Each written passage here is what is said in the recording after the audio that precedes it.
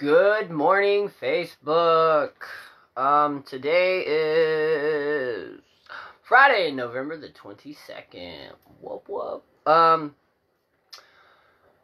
As of right now, this is going to be slightly different just because having some technical difficulties with one of the things that I use, but without further ado, I am Fire Lotus. I do these chats Monday through Friday, 9 a.m. to 10 a.m. Eastern Standard Time here on my page.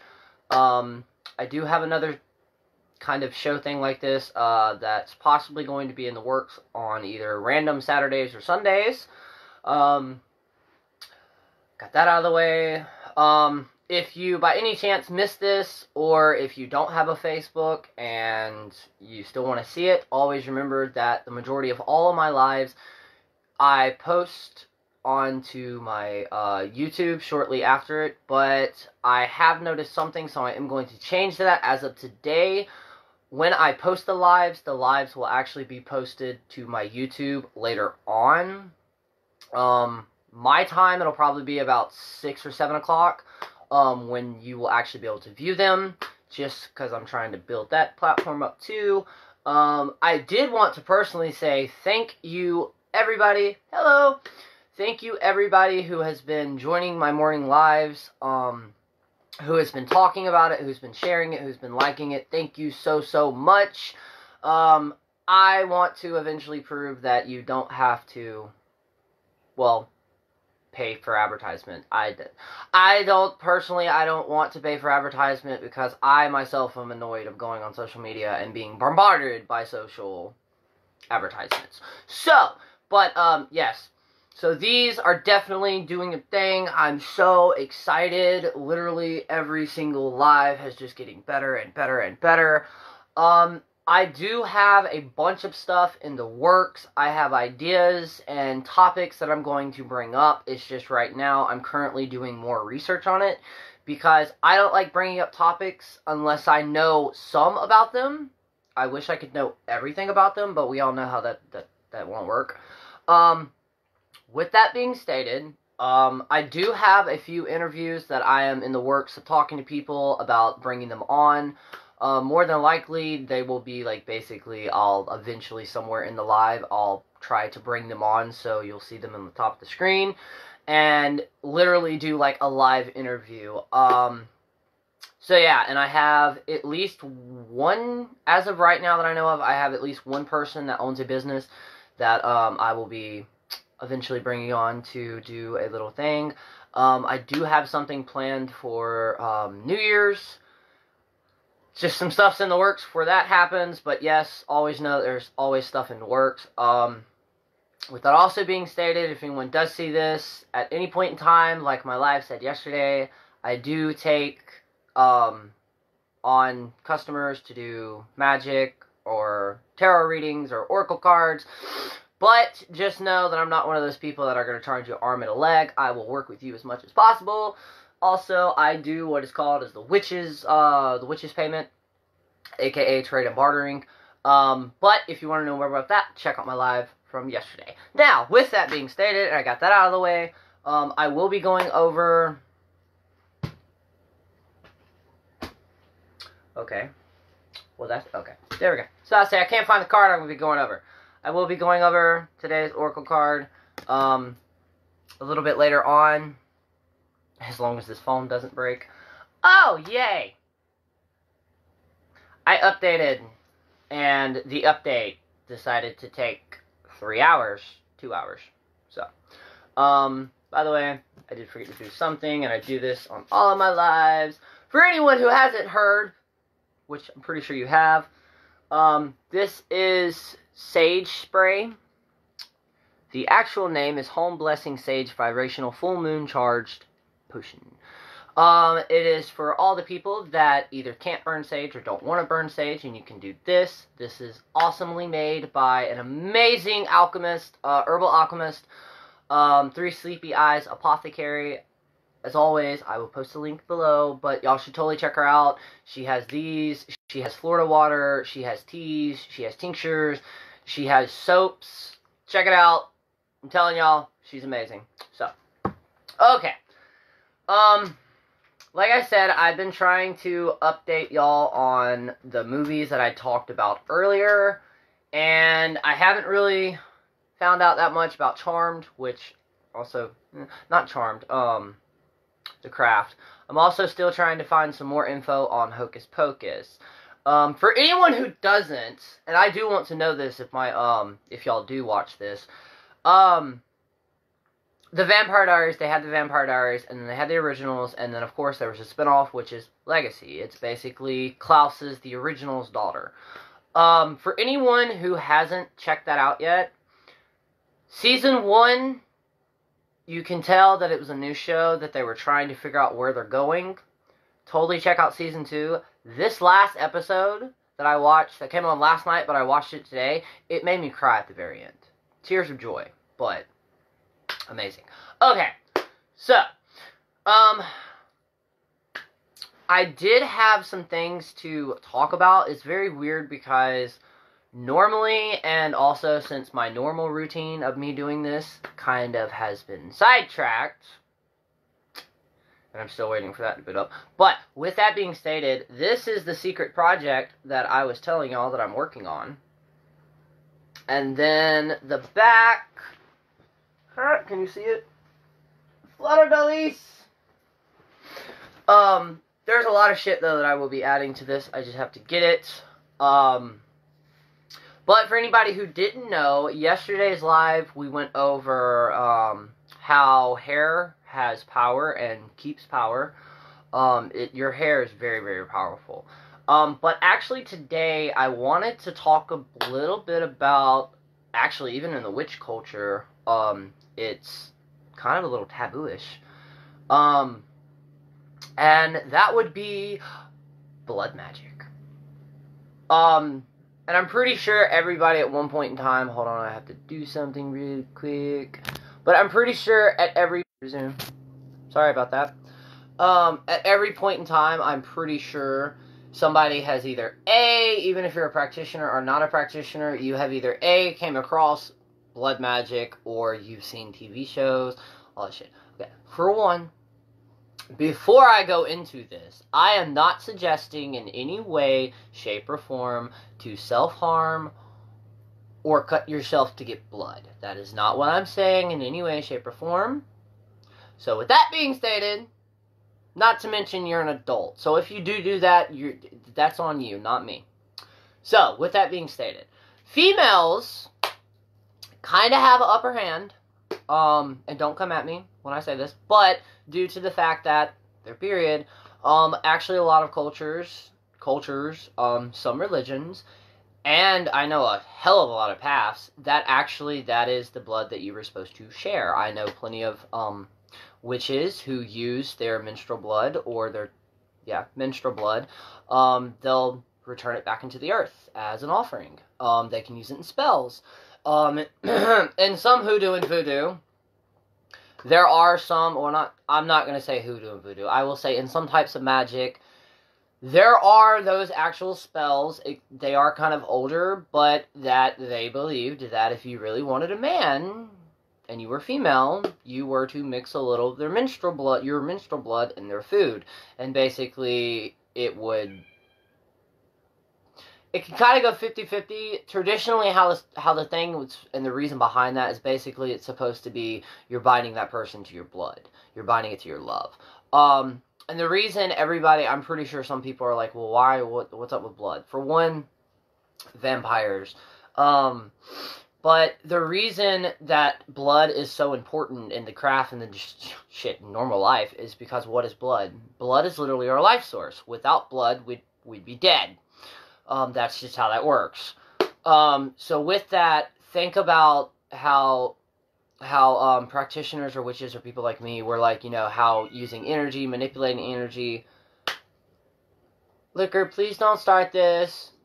By the way, if y'all hear a cat screaming bloody murder, I promise you he is perfectly fine. He throws temper tantrums because I won't let him in here when I do the live. But apparently I'm going to change that. Hold on. Gotta grab him. Yo. Yeah, you're not alone. Now, just because you're in here does not mean you can wreak havoc while I'm doing this live. Sorry about that. By the way, liquor no longer fits him anymore, so as of last night, he has been named Nightwalker. Mainly because he's like a little ninja in the middle of the night, where if you walk into anything that's dark and you can't see, you're gonna get popped by him. So, and interesting fact about cats, because I think somebody said they wanted to see a video about cats. This particular cat is very special because when he was younger, we had a flea outbreak, and we didn't know it until it got to a point it was really bad. He almost died.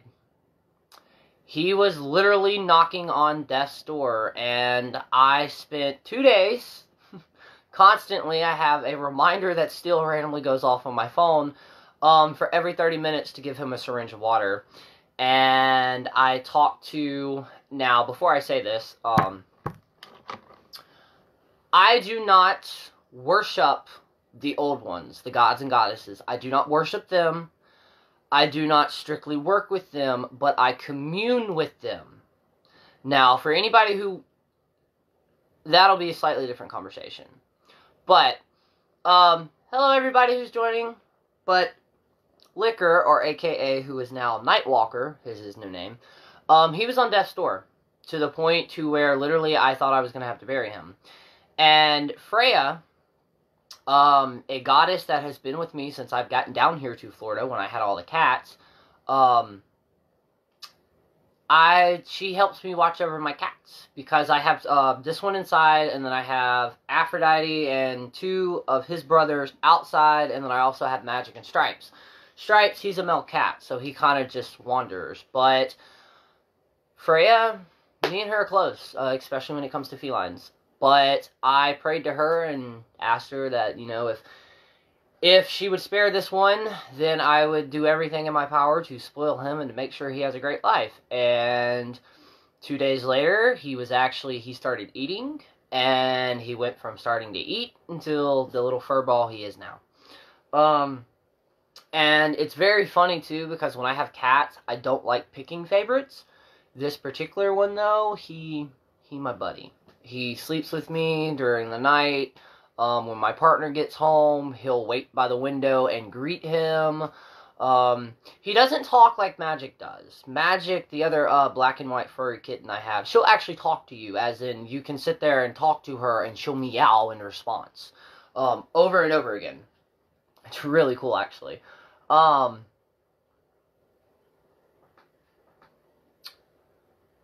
But...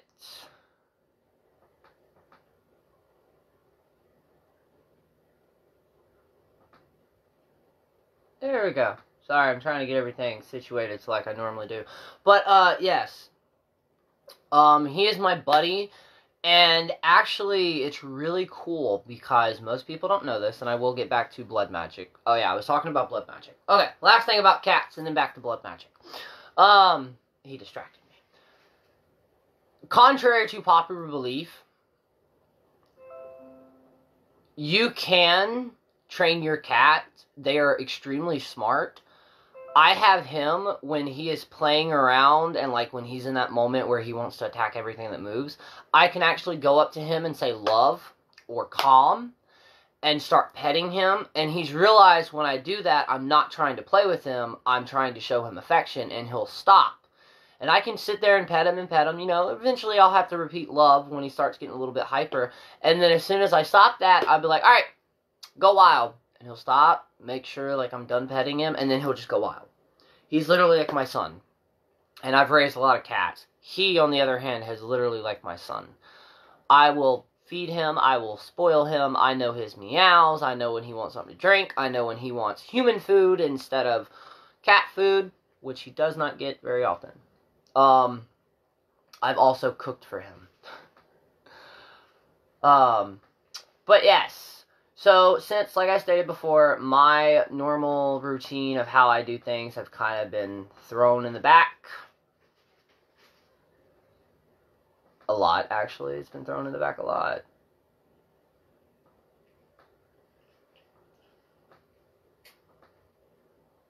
Oh, yay, you're not working like you're supposed to. Yippee-dippy-doo. That's what I want to hear. So, but yes, back to blood magic. Blood magic has been used throughout the eons, throughout the ages. Especially in Wicca, it is frowned upon, mainly because you're doing harm to yourself.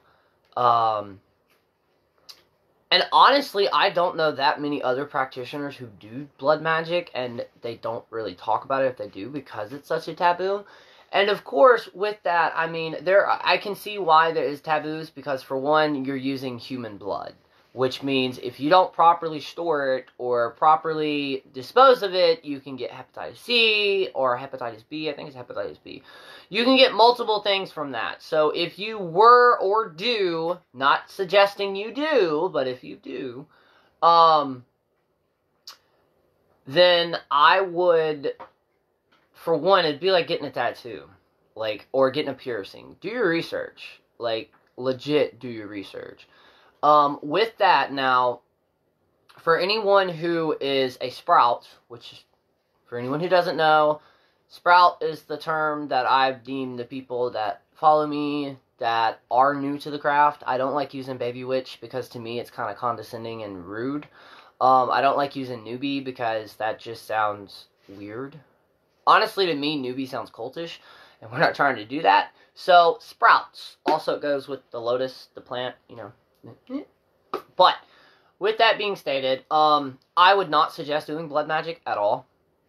The reason that is because, like I stated before, if you're new, and even if you've been experiencing and practicing, make sure you know what you're doing, because if you use any spell with your blood, another person's blood, knows that you are literally binding your energy, your essence, with that spell and or with that ritual. So what that means is, if you did a love spell to make someone fall in love with you, and you use both each other's bloods, for one, I personally don't like doing love spells. I will do them, but I don't preferably like them, and I don't do the love spells to make someone, I will not do a love spell to make someone fall in love with you, because, yeah, no, that's how you get stalkers and psychopaths, and I knew I was gonna have to do that. Okay, before I do that. Anyways, but yeah, no, you don't want to do that. Like, bad, right?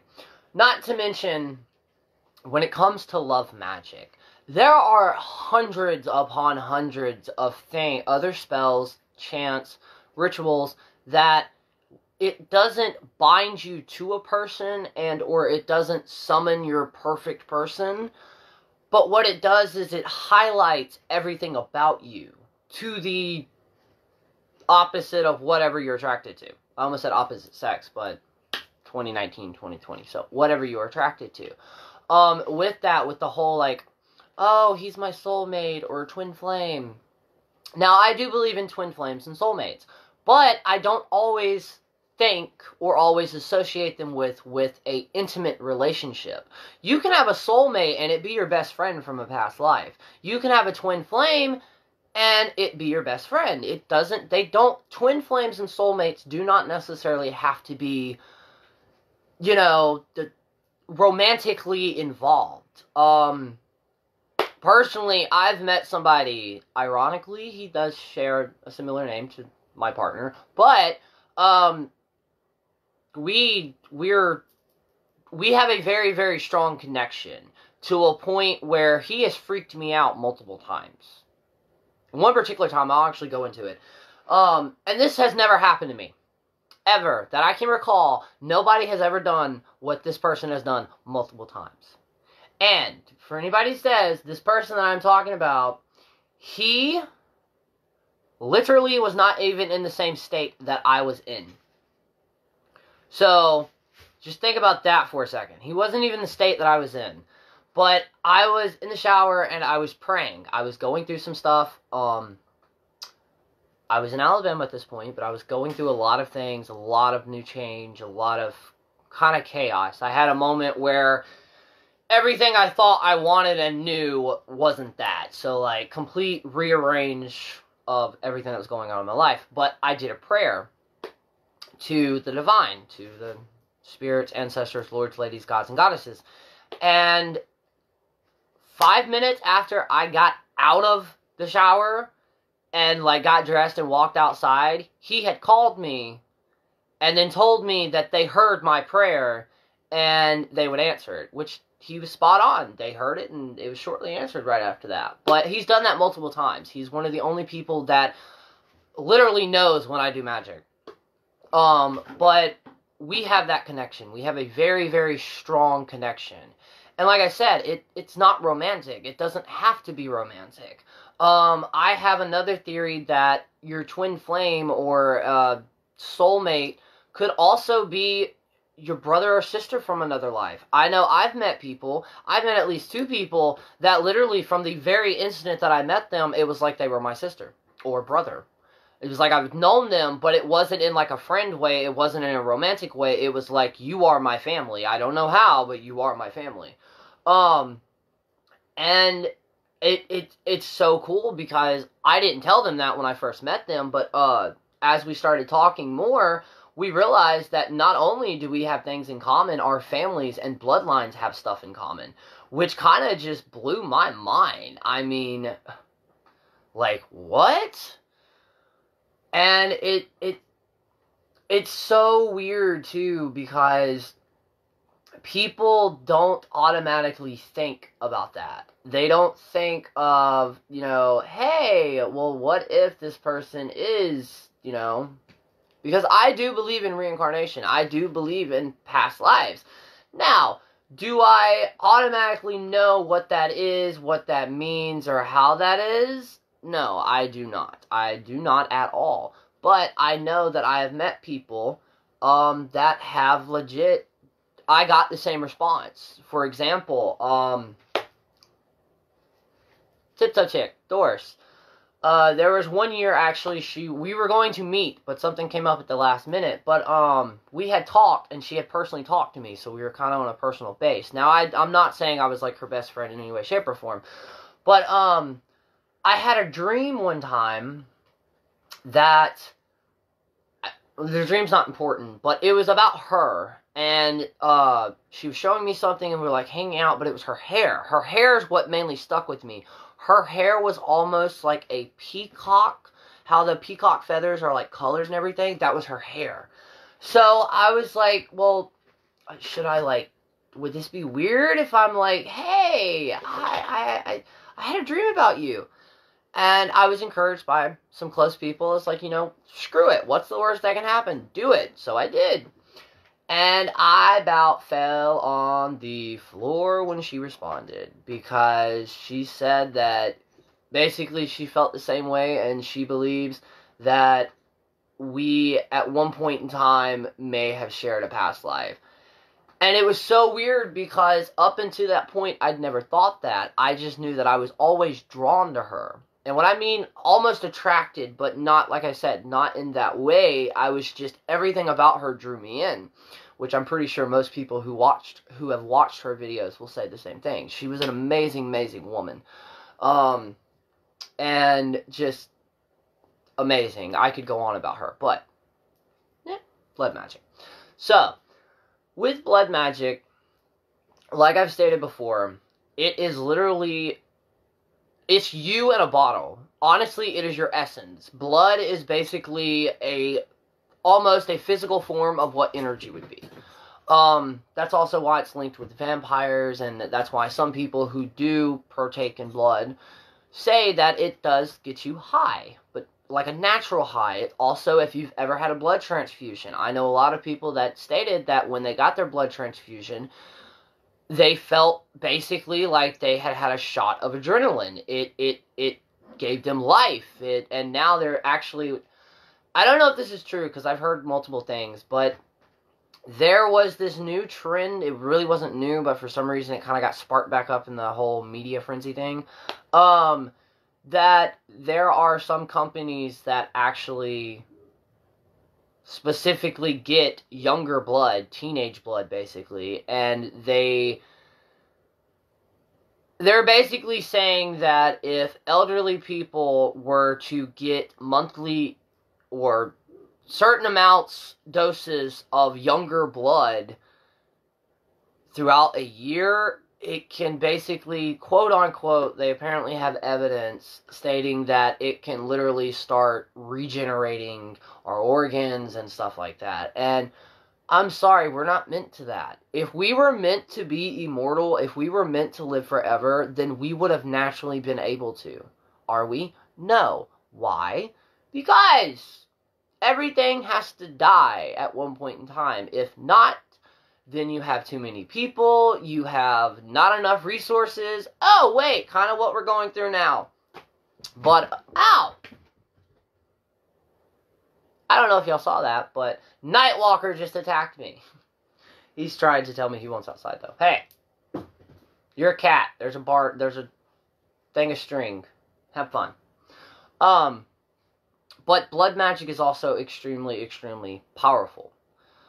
Which is why I do want to make myself clear. If you don't know what you're doing, if you even have a self-doubt of what you're doing, don't do it. Because blood magic, like I said before, there's a reason that in some traditions, magic tools, for example, some traditions state that you either use blood, saliva. For men, it would be our seed. For women, it would be menstrual blood.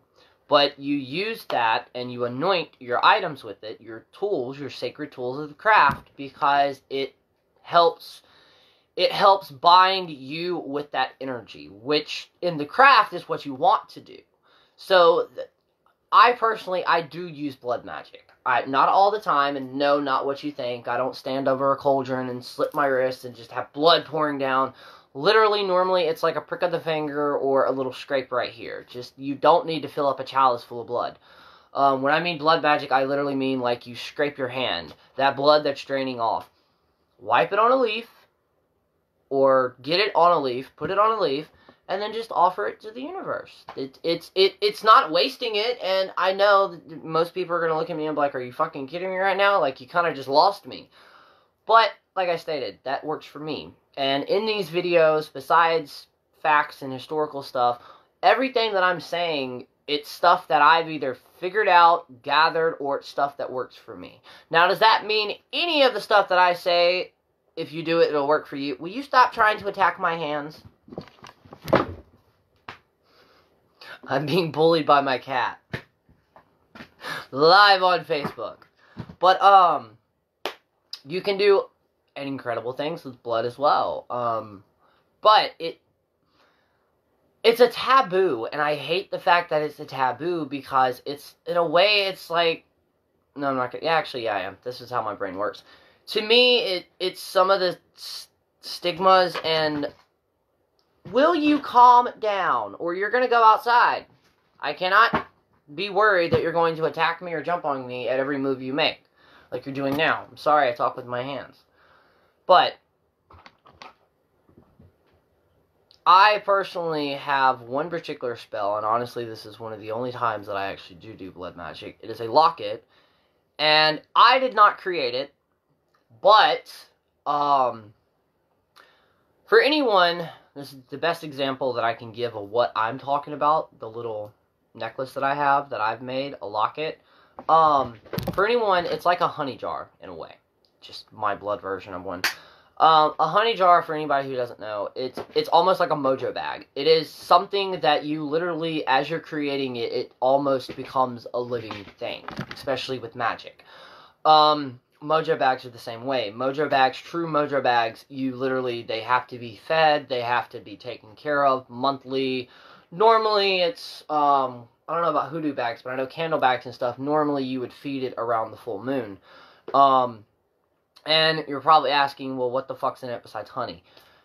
Anything. It depends on what you're making it for. If you're making it for love, friendship, prosperity, you would add herbs, glitter, crystals, all types of things that would help bring that in. And basically what this is, or what a honey jar is, it's basically, it's a way, instead of doing a spell to get fast cash or something like that, this is kind of one of those things that just, it constantly brings it in. It constantly brings it in. Hold on. Yeah, you're a little bit too hyper to be in here. Go. Go run to the house. Swing from the blinds. But, and it's basically, which is also, I love the idea of these spells, but instead of doing that, oh, I want to win the lottery, or oh, I need this money to buy this check, or you want the job, or you want better friends in your life, healthier friends. This jar, the reason you say you feed it, and you feed it by burning a candle, a certain candle that you would also make to kind of match with that, but you burn the candle on it, and there are different techniques with this. This is just the one that I know. You burn the candle on it, like, say, every new moon, or every full moon, and it's constantly bringing it in. It's constantly bringing it in. Well, the blood spell that I have, it's a prophecy spell. And no, when I mean prophecy spell, I'm not saying, like, you know, take the Hollywood aspect out of it. But basically what it is the original spell was written for 3 days. For 3 days, when you do this, not everything you say or think, but the stuff that you really, truly want, and you use that manifestation, it happens. And it works. It's a very, very powerful one. I actually had to train my brain before I even put it on, or before I fully made it, to make sure that, because I have anxiety. So, that's also where smoky quartz comes in. I normally have it on, but I don't. For anyone who does have anxiety, and does do magic, and you're worried about, you know, those anxious, those annoying thoughts that everybody has with anxiety, wear smoky quartz. Not only will it help ground you, but it also can be programmed to filter almost like a dream catcher, to where your bad thoughts go into it and your good thoughts, you know, go out.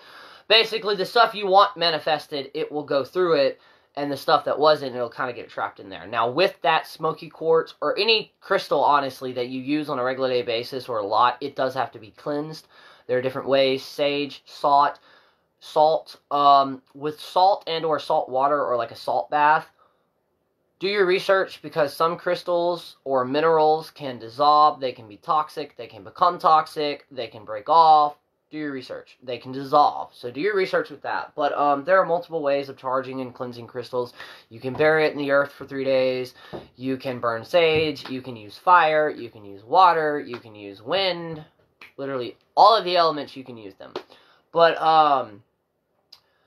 back to the thing. The spell, though, is black candle. I'm not going to actually say the incantation to it, but a black candle, which I tweaked that to where the black candle that I was originally using when this was made is actually in the necklace. So basically what I do is, when I do it, I safely add a little blood to it, say the thing that I say to wake it up, and bam. Now, the main tweak that I did is, since it's in a locket and it almost works like a honey jar or a mojo bag, and it's constantly doing, it lasts longer than 3 days. It just depends on, in a way, how much I feed it. But I only use it when I have to, because it does take a lot out of you. For anyone who has, if you've done an oracle reading or tarot reading for the first time, or if you do something to where, I'm trying to give you an example for the people who've never done stuff like this, but perfect freaking example. Doing magic, or doing tarot cards, or oracle readings, anything to do with your personal energy, it's like walking in Walmart for 5 minutes. You can walk in there just for 5 minutes, but by the time you get out to your car, literally all life and energy that you had was just completely sucked out of you, and you want to go home and crash on your couch. Honestly, that is what it's like.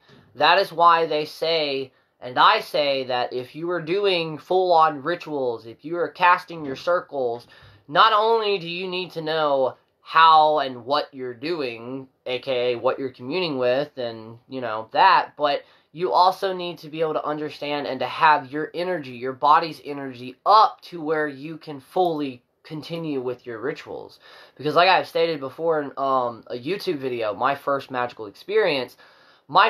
magical experience, I opened myself up way before I was ready to. And when I mean I opened myself up, I tried taking in the goddess, not knowing what I was doing. I was doing just a simple ritual, but when I released the energy in the goddess format, or the goddess stance, which is basically you stand up and you hold your arms up like this. That's the goddess. You're releasing energy. And then for the god, you would do like this. But it's to help you ground and to release any excess energy that you still have. Because doing magic, especially in rituals with circles, or even trance magic, some magic, I don't like using the word high, but it gives you a natural buzz. You feel great. Now, with that, for people who don't ground or center themselves after that, because you are altering your mind, and that's the reason you have to ground and center yourself, is so, for one, it's a way of telling your mind, body, and spirit that, hey, you're no longer in ritual mode, come back to the earth, but you can have headaches from it. To anybody who does do spells, big or small, if you're beginning, I would suggest eating. Do not do magic on an empty stomach. And I know that sounds really fucking weird, but do not do magic on an empty stomach.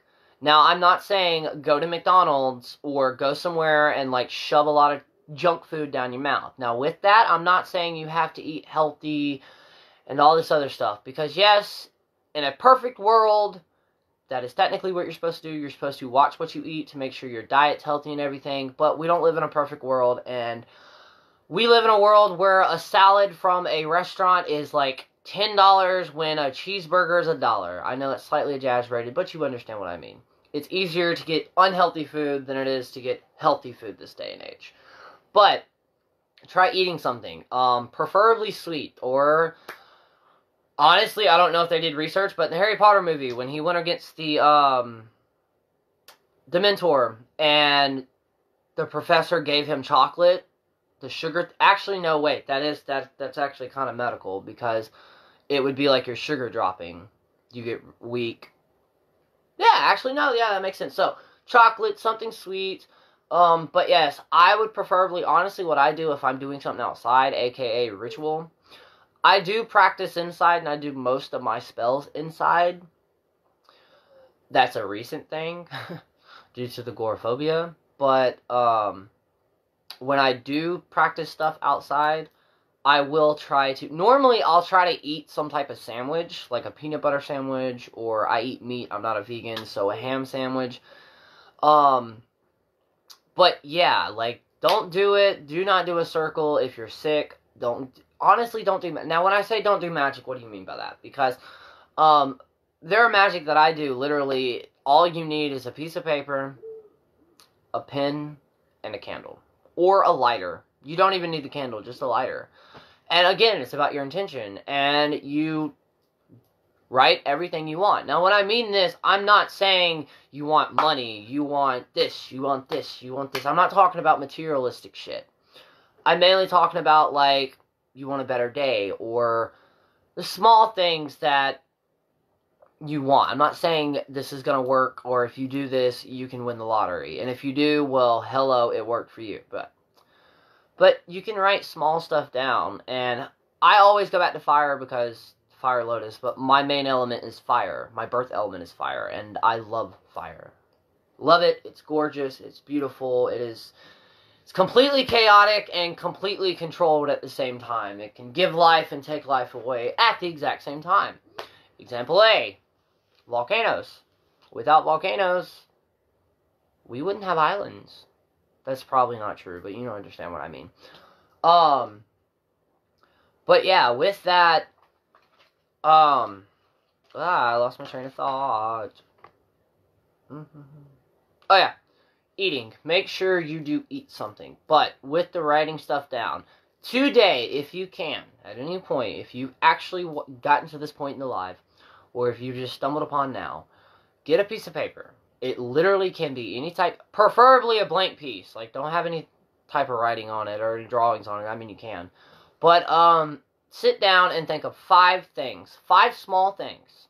Small, not big, not like a new car, but 5 small things that you would want in your life, say, by the end of this month. There you go. Because I don't like, normally when it comes to spells and magic, you can put, like, you want it by this date, but honestly, the universe don't work that way. You'll get it when you get it, or you'll get it when you're meant to get it. But 5 things down on a piece of paper, You can do it in sentences like, I wish to manifest this in my life. Me, I just write it down, like love, friendship, happiness, joy, stuff like that. Write it down on a piece of paper.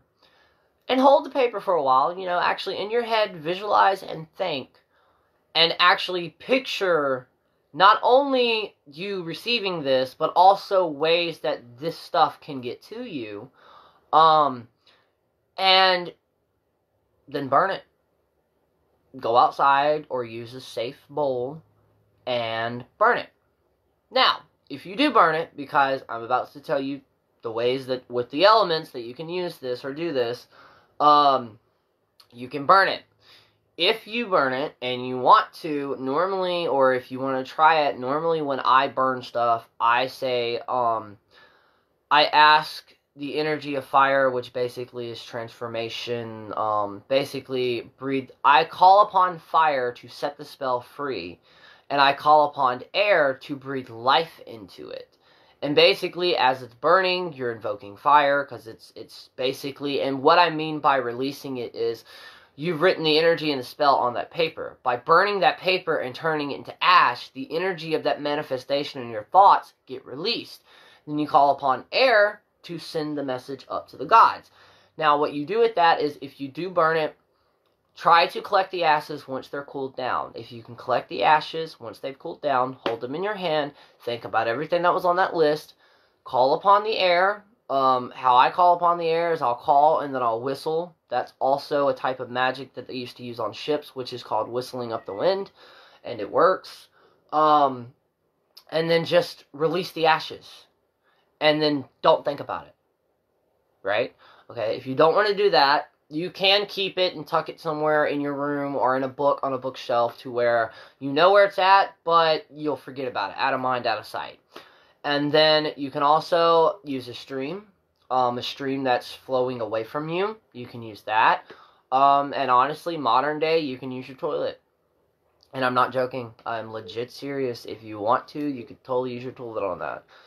But if you do that, keep track.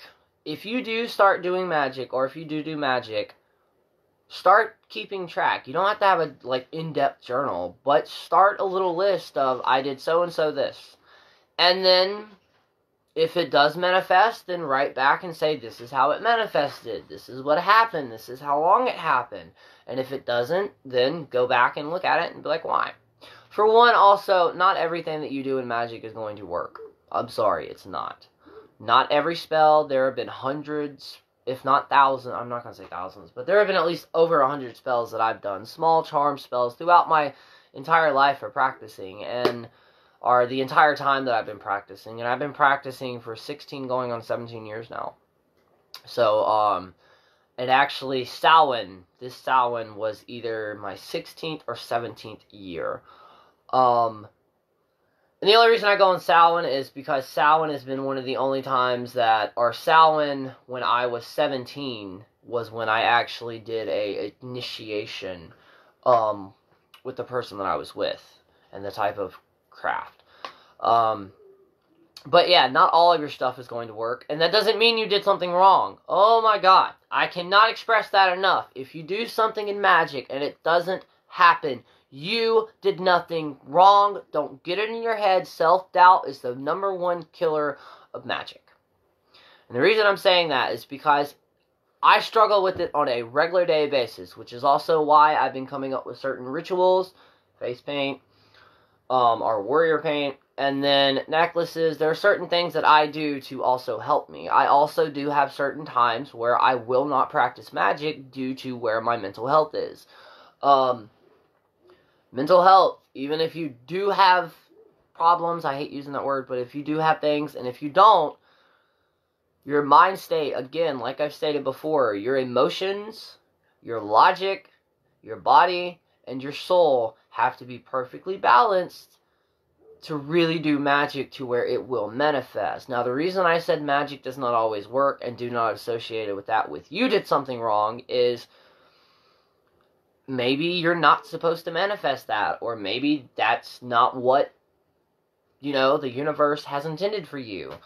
And it's so weird that I'd mentioned past lives or past lives and stuff was brought up was because I believe in past lives, but when it comes to destiny and fate, I don't know if I do. Like, I think when it comes to destiny and fate with me, I believe that some things are set into stone. An example of that would be anything that you've done in life, and I know there are some, at least there are a few people that's done this, to where there was one thing that there was like two choices, but there was one door, right? Say the craft, for example. If you say you picked up the craft and you started it and then you stopped, and you're like, you got a weird feeling or something, and you stopped. And then 5-10 years down the road, you start practicing again. That's what I mean by that. It's those things that even though you think you're far away from those choices or that choice or that object or that subject or something like that, you're far away from it, but yet it keeps coming back to you. It's like liquor. Please stop. I do not want to have somebody calling PETA on me thinking I'm abusing you.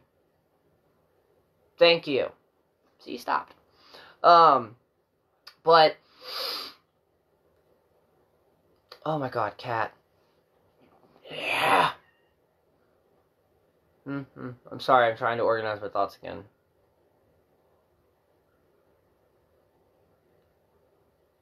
Past lives, fate, there we go.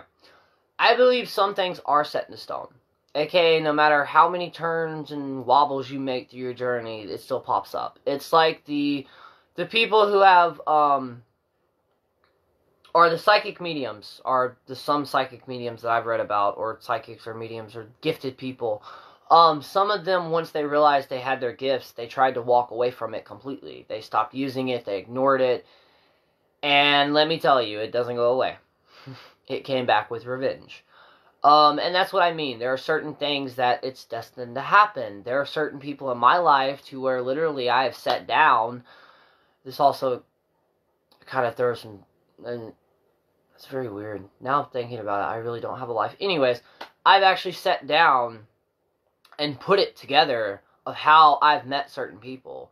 For example, my ex, who lived in Lineville,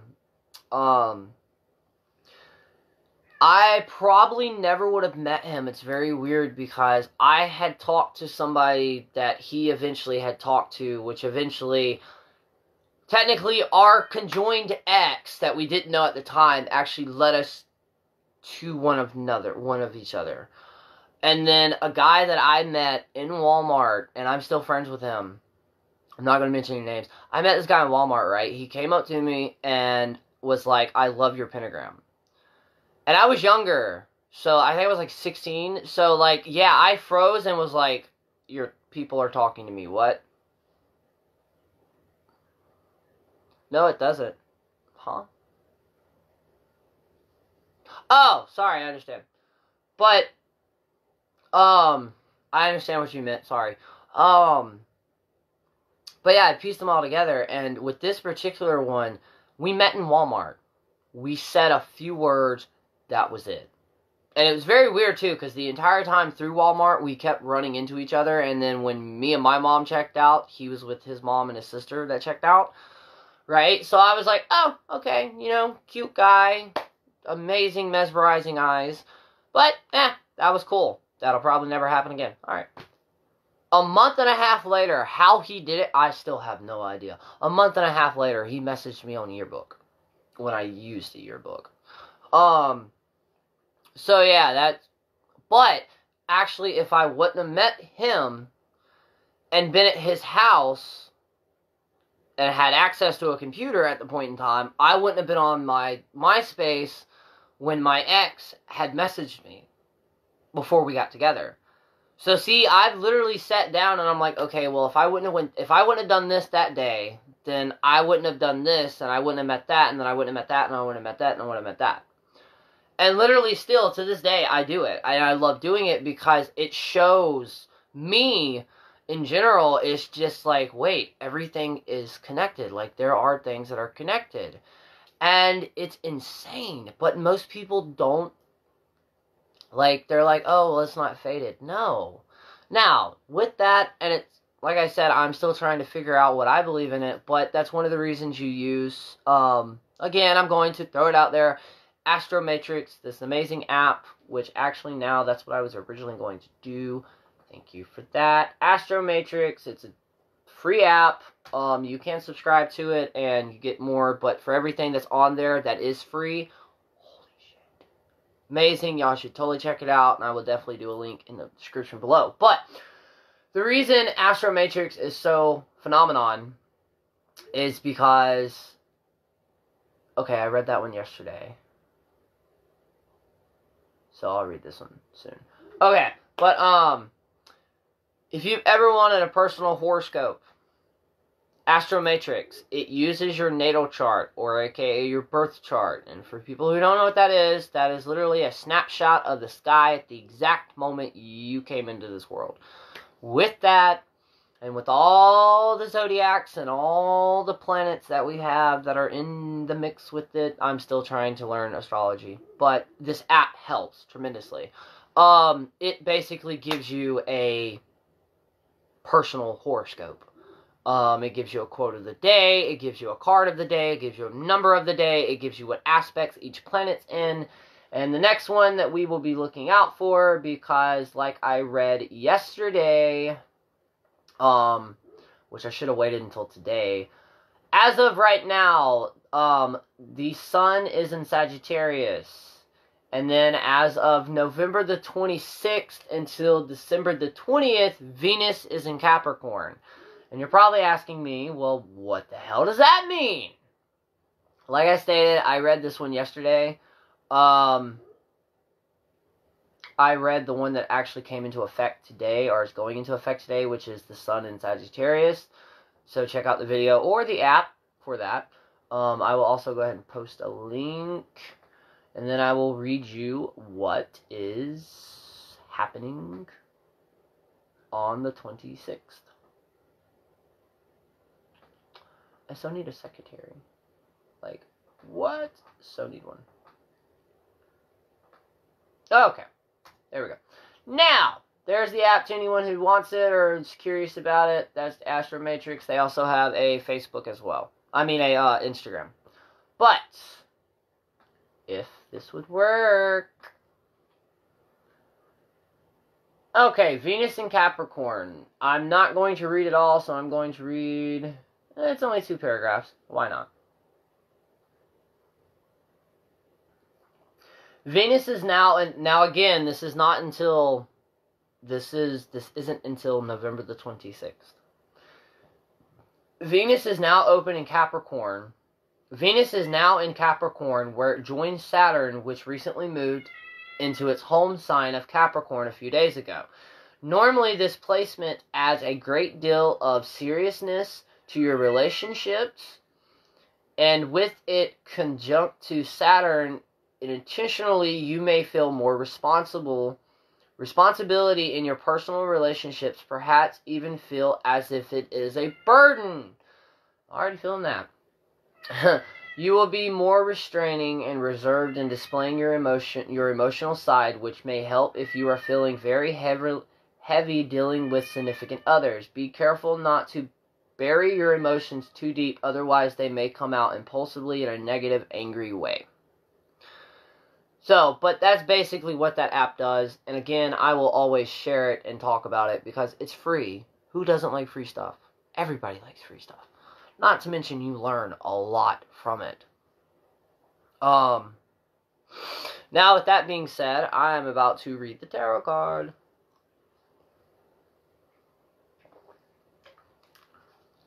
I'm also going to do another no-no, which is smoke a cigarette on the side. Because I'm still trying to fix my vape. So, and I know some people don't like smoke, so I'm trying to be respectful, but I need my nicotine. But, Astro Matrix, it literally is, and this is not sponsored in any way.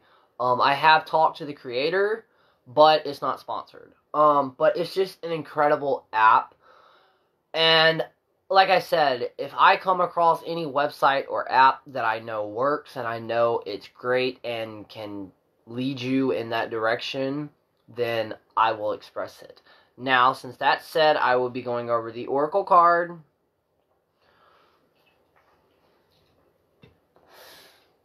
If this phone that I'm using to read the card doesn't die. And then I have some actual magic techniques, a magic technique to go over for the sprouts. For the sprouts, or for the people that's just kind of curious to see what magic's all about. And with the technique that I'm going to be talking about and show you, you don't need a pentagram, you don't need candles, you don't need anything. You already have everything you'll need. Well, you may need quiet time. But, with that being said, for anyone who doesn't know, I've been breaking down the Halloween Oracle deck. I also need to make a note to do that. Put a poll. So, I have been breaking down the Halloween Native American. Wow. Another deck. I've been breaking down the Halloween Oracle deck since I started doing these videos. And I believe we are on the 22nd one, I believe. But, without further ado, and I know I keep saying this, I will have that poll up on my page later on. After this deck, I'm going to leave it up to y'all. I will be doing this poll on my Facebook page and my Instagram page. But, if you want the Spirit of the Will Oracle deck, or, which, like I've stated before, for anyone who, if y'all do pick this, just know that we will dedicate ourselves to it, because it will be an entire tarot deck, which is the Tarot Green Witch Tarot deck. It's actually the only tarot deck that I have, and then I have 2 Oracle decks. Well, I have a partial vampiric deck, but that's a very, very old one. It's the very first one that I have. Anyways, without further ado, people, card of the day, aka alphabetically, is Scrying. I love that picture for some reason. Which is also Intuition. So, without further ado, let's get it going. Soften your eyes, begin the trance. Whole worlds are opened, begin the dance. Now, for y'all who don't know, there's also an app. If you lose the booklet, there's an app that you can download in the App Store. It does cost like $2 or $3, but you can have it on any of the devices and as many devices as you want. It has the entire book with all of the cards. You can do readings. You can do 1 reading, 2 readings, and 3 card readings. And you can also save those readings and also email them. Amazing app. But scrying and the divination techniques are seeing... Hold on.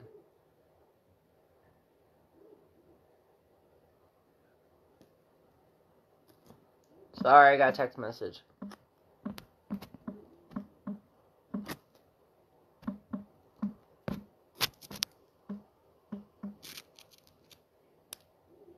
Okay.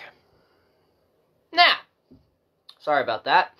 But, each of the cards have, like, this small little saying at the beginning of it. Anyways, scrying is the divination techniques of seeing unconscious images or images from the divine or supernatural appear upon or within a surface. People scry into a crystal ball, black mirror, water, even the surface of ice. It is a very ancient technique and one traditionally enchanted on Samhain, Halloween. You can also use fire to scry.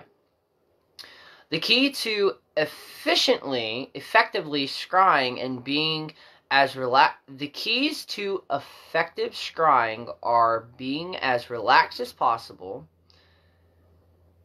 minimalist possible distractions. Basically, lock yourself in a room to where you can't be bothered by sounds or anything like that. Distractions. Soften your gaze and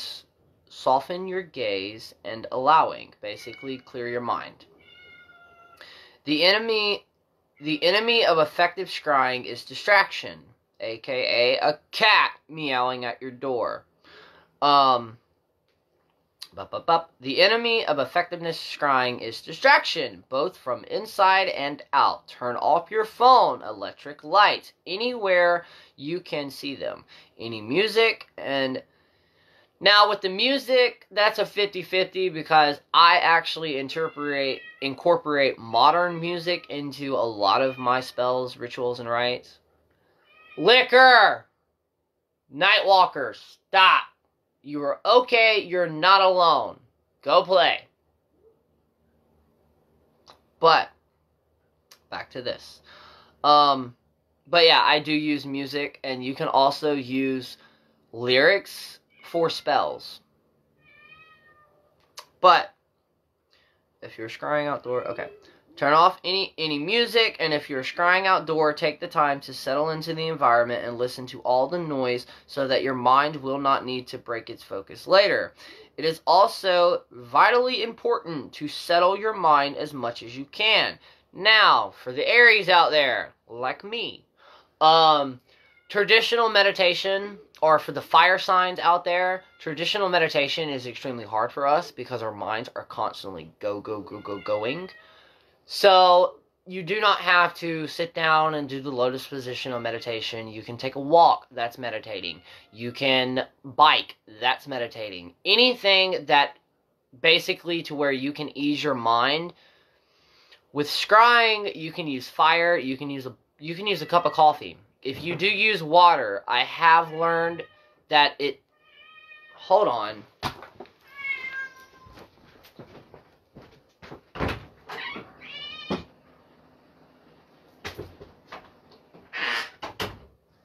Now, come over here and lay down, please.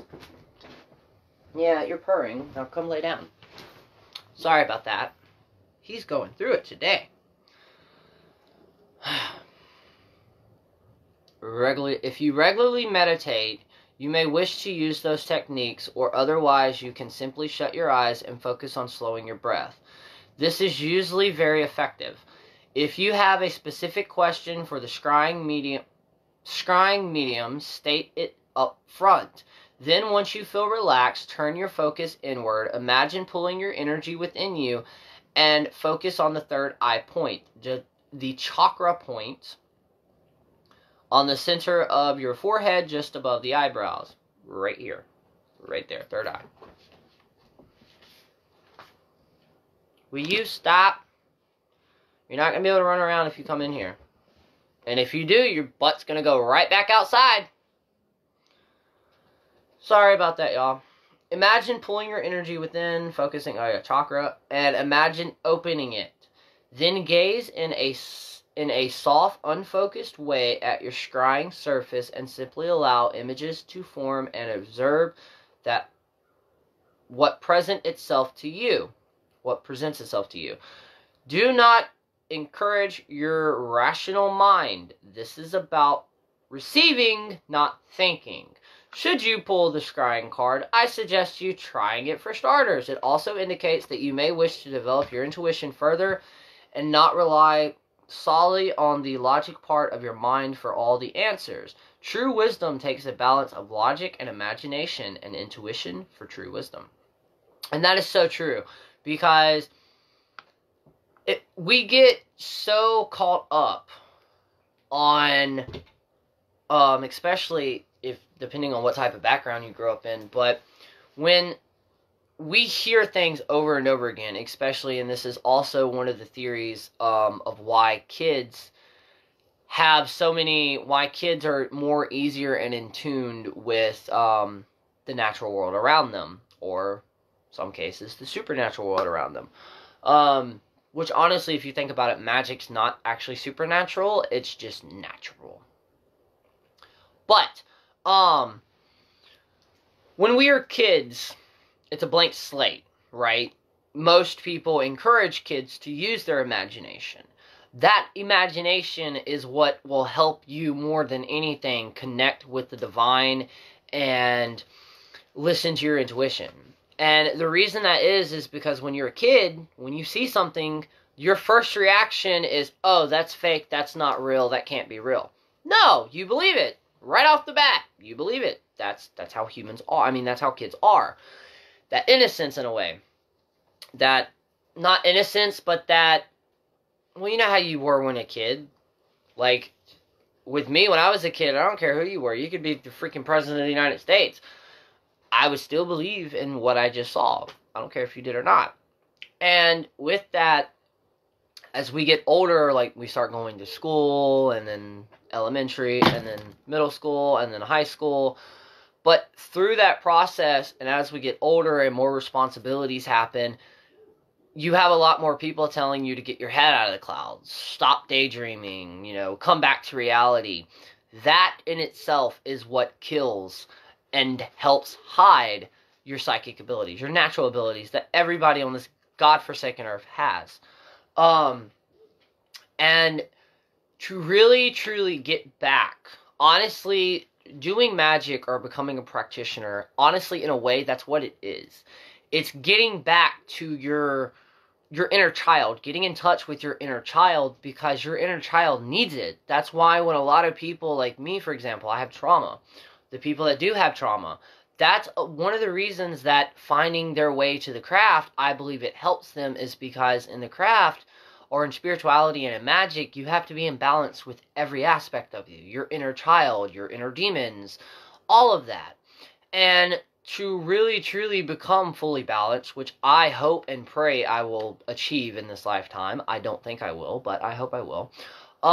It takes daily work to open your chakras and to keep them open.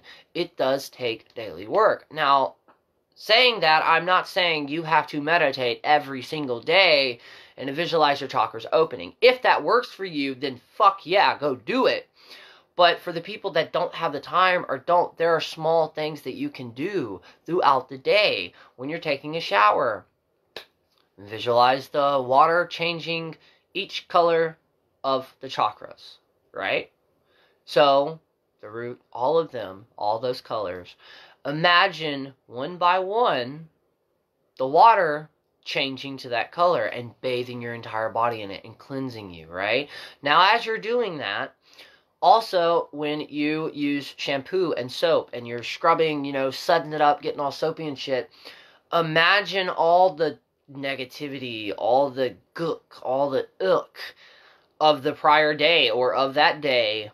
Imagine it being, kind of scrubbed off, not really scrubbed off of you, but it releases an attachment. It gets loose, right? And it's being trapped in the bubbles. And then when you wash off, and visualizing, if you have to, black stuff pouring off of you. Here's something that most people don't know. I actually use black paint. When I do a cleansing shower, or, not really a bath, but a shower, there are some times in some cases where I will actually paint myself or pour certain colors of paint all over me.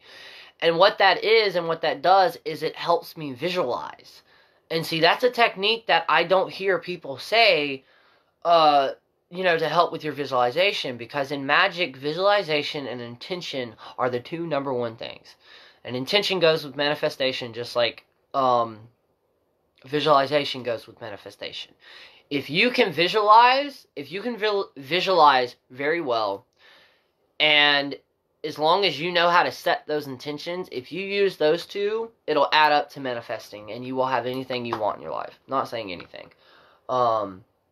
Because, if magic worked like it did in the movies and like Harry Potter, I would probably be in my dream house right now. Am I? No. But that's okay, because I have a roof over my head, a floor under me, and walls on the side of me. So, but, yeah. Wow, I went over a lot in this video. It's 11:11. Second time. I did this yesterday. What? Sorry, y'all. I'm starting to act more and more of myself. And I love it. I really do. But yes, the technique that I was talking about, or that I had mentioned about how you can start practicing today, if you wanted to. And how you do that is, if you're watching this, and if you can, stop what you're doing, put your hands together like this and rub it. Just rub your hands together, rub your palms together. And then after a few minutes of you rubbing your palms together, slowly pull your hands apart, right? Now that feeling that you feel between your palms, that is energy. That is magic. True magic. Now, with that, and because I have had some people like, well, what's a great technique to start off with first? And I'm about to tell you. If you are new, or if you have been practicing for a while and you just want to kind of refresh your brain, right? We're not going to have this issue today, buddy. Please. You've already acted up a lot in this video. And I don't feel like getting up and locking you out and then letting you back in later on. But do like this.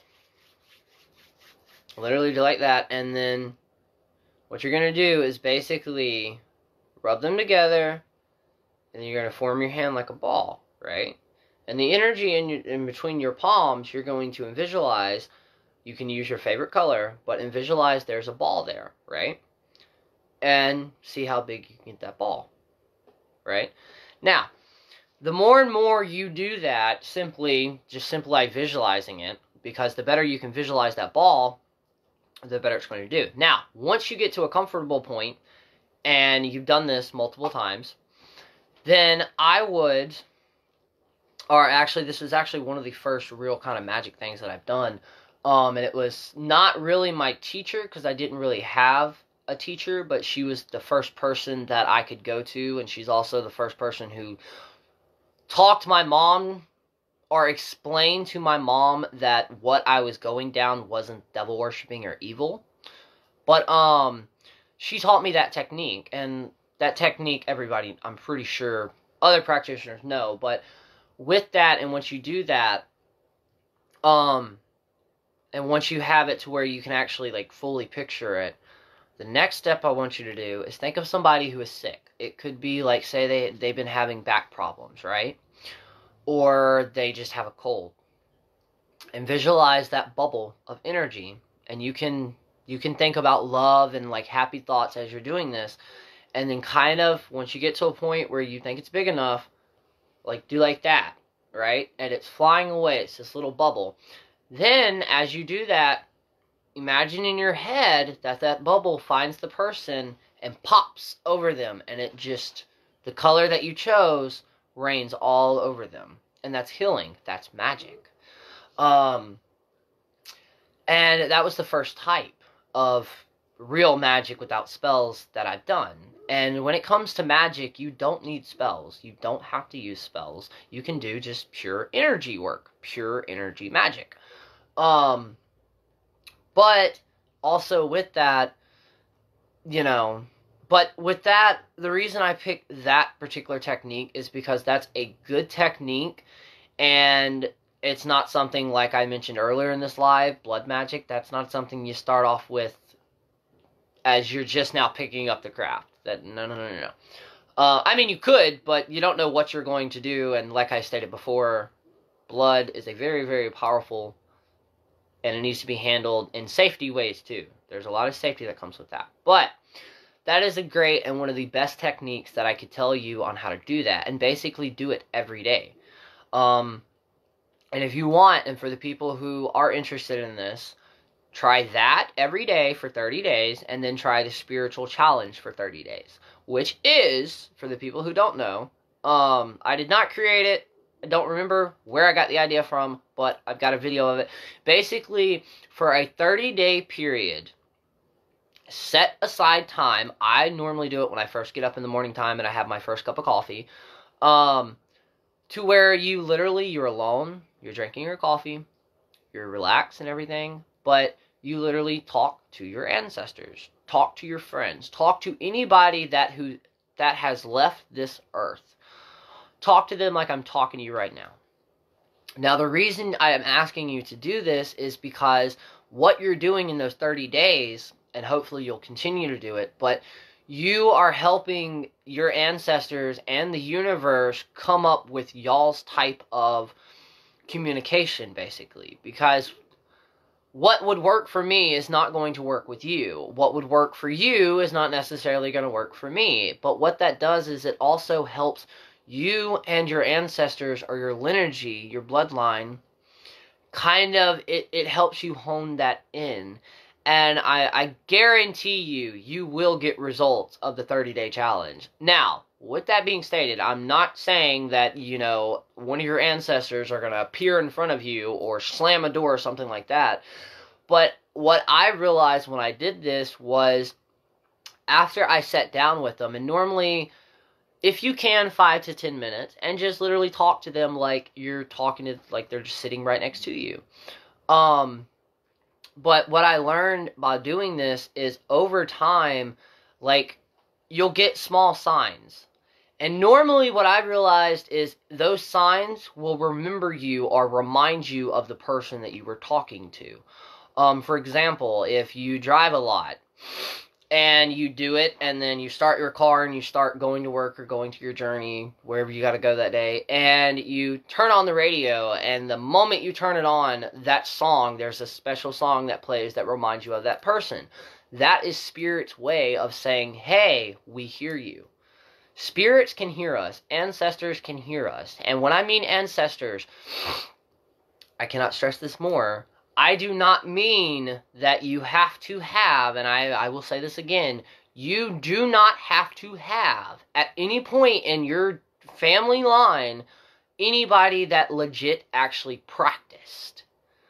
And honestly, 16th, 15th century, like when the actual witch trials were going on, it's going to be really, really, really, really hard to even prove that they actually did practice what we consider today witchcraft.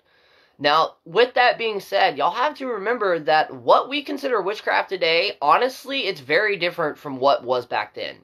Because back then, honestly, what they would consider witchcraft would honestly just be modern medicine, honestly, in a way, working with herbs. Will you stop? No, if you start biting, I will put your ass outside. I know I have a lot of dangly jewelries and necklaces, but they're not for you to play with. No, they're not. No. But, you don't have to have a practitioner ancestor. And for the people that's like, well, I was, you know, my family's very religious. Like I stated before, I was born and raised Southern Baptist and then Pentecostal. And then I came out of the broom closet shortly after that. But the reason that I stated that is because my grandmother and my aunt, my grandmother passed away last October, and my aunt passed away this Father's Day of this year. They were Christian. They did not believe in all of this. But I believe that when you die and your spirit ascends, you leave this thing, you also leave behind those human thoughts, which is, oh, well, they don't believe in my religion or my spiritual views, so I'm not going to be able to contact them because that goes against what they believed when they were alive. That's not how it works. Or at least I don't believe that's how it works. At all, honestly. Sorry, I have to check something. But, and the reason I believe that, hello everybody that is joining me. Hello, hello. And I do just want to say that I do these lives every day on this page, Monday through Friday, 9 a.m. to 10 a.m. But yes, for everybody who doesn't, this is Nightwalker, recently named Liquor, but I just changed it. But back to what I was saying. I believe that, you know, like I said, I felt my grandmother and I felt my aunt. Actually, I felt my aunt stronger than I felt my grandmother, which is insane because me and my aunt, we had a lot of crazy moments where we never talked for like 6 years. But one particular day, I walked out of my craft room after I had just was talking to her and my grandmother, and right after that, my entire hallway smelled, I'm not going to say what the actual plant was, but it reminded me of my childhood. It literally threw me back to all the time. See, when when I was younger, and I say it was before my entire family, it's before they all lost their shit, we would normally always meet at my Aunt Tammy's. And for the holidays, especially for Thanksgiving, she had, you know, the candles that you can get from Walmart, the pumpkin spice set candles for like, I think it's like $5 or $10. She would have like 4 sets of those all throughout her house. So when you walked in, it literally felt like you just got punched in the face with fall, right? And then, oh, I realized I didn't know that. Okay, so I learned something new.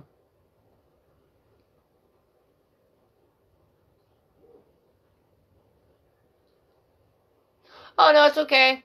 And, sorry, I just started the watch thing in this group, and I didn't know that the comments that you comment on there won't actually show up on this one, so I'm sorry for that, but I will try to...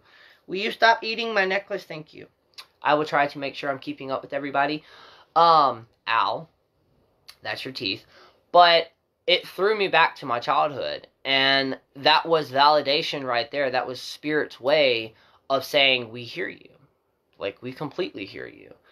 But I'm not even gonna lie, when my aunt and my nanny passed away, like, it shook the very foundation to my spiritual beliefs, because I just kind of always assumed that if that were to happen, like, they would show up and I would see them.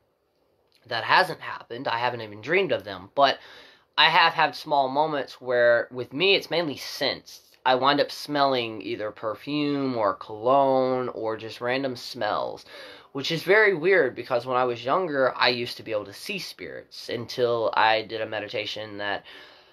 It was an advanced meditation that I thought I was ready for, and I wasn't ready for it at all. But, so yeah, the 30-day challenge, it does work. The 30-day spiritual challenge. And again, you're not walking out of any of your... If you are religious, you're technically not walking out of any of them. True enough, it does state in the Bible that ghosts aren't real, and if you have anything to do with associating with ghosts or magic or anything like that, you're a demon and devil worshiper. But in order to believe in the devil, you have to believe in what? The Christian or biblical sense, because witches and pagans don't really have a devil. Like, yeah.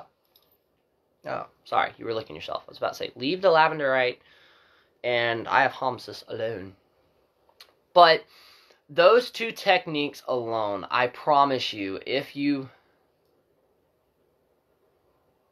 I know the community you're talking about. I haven't been, but I've had a friend who recently, actually within the past month, actually, told me about it.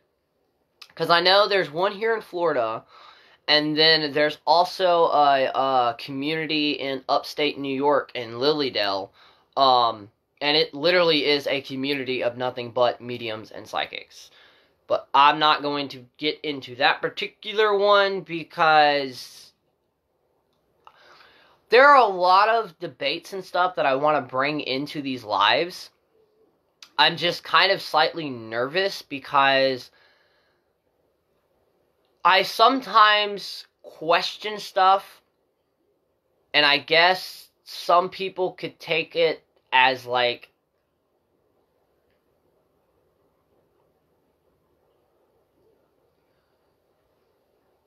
Are you talking about the symbol on my head? The symbol? It's a rune. But the Eye of Homsis is what I have around my neck. And that's the hand with the eye in the middle of it.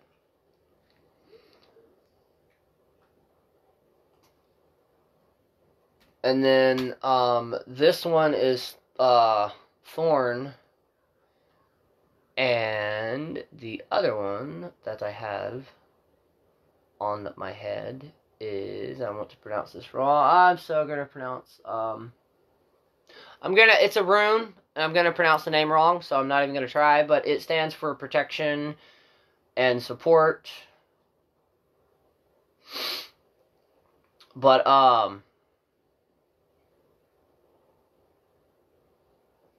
anyways, yeah, the Spiritual Day Challenge and the visualization thing. I'm trying to find techniques, and the point of these videos is to also break the stereotype of well, what people think witches are, or what they think magic is, because especially in recent years, um, the aesthetic to the craft or witchcraft, and also for anybody who does see these videos, I do not always say witchcraft because I'm so used to talking about it with my friends and other people. I just say the craft. I'm not talking about the movie. If I do talk about the movie, I will actually say The Craft, the movie. That has confused some people before. No, you're fine, you're fine, you're fine. Keep interrupting. Promise. But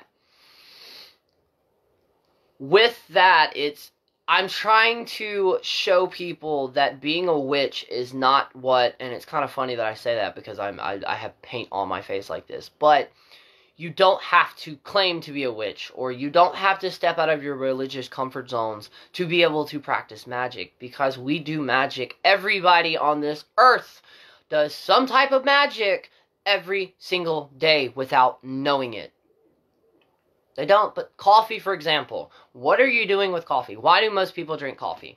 To bring them to life, to wake them up in the morning time, and to get their brain going, right? Okay, well, what is coffee, right? Let's think about this. What is coffee? It's ground coffee seeds, or coffee beans, right? Ground beans.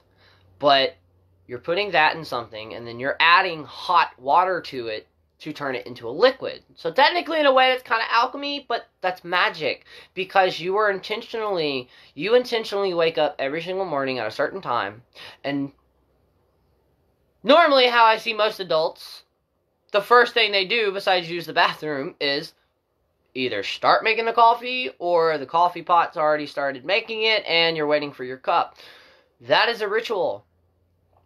Why is that a ritual, you say? Because that is something that you do every single day.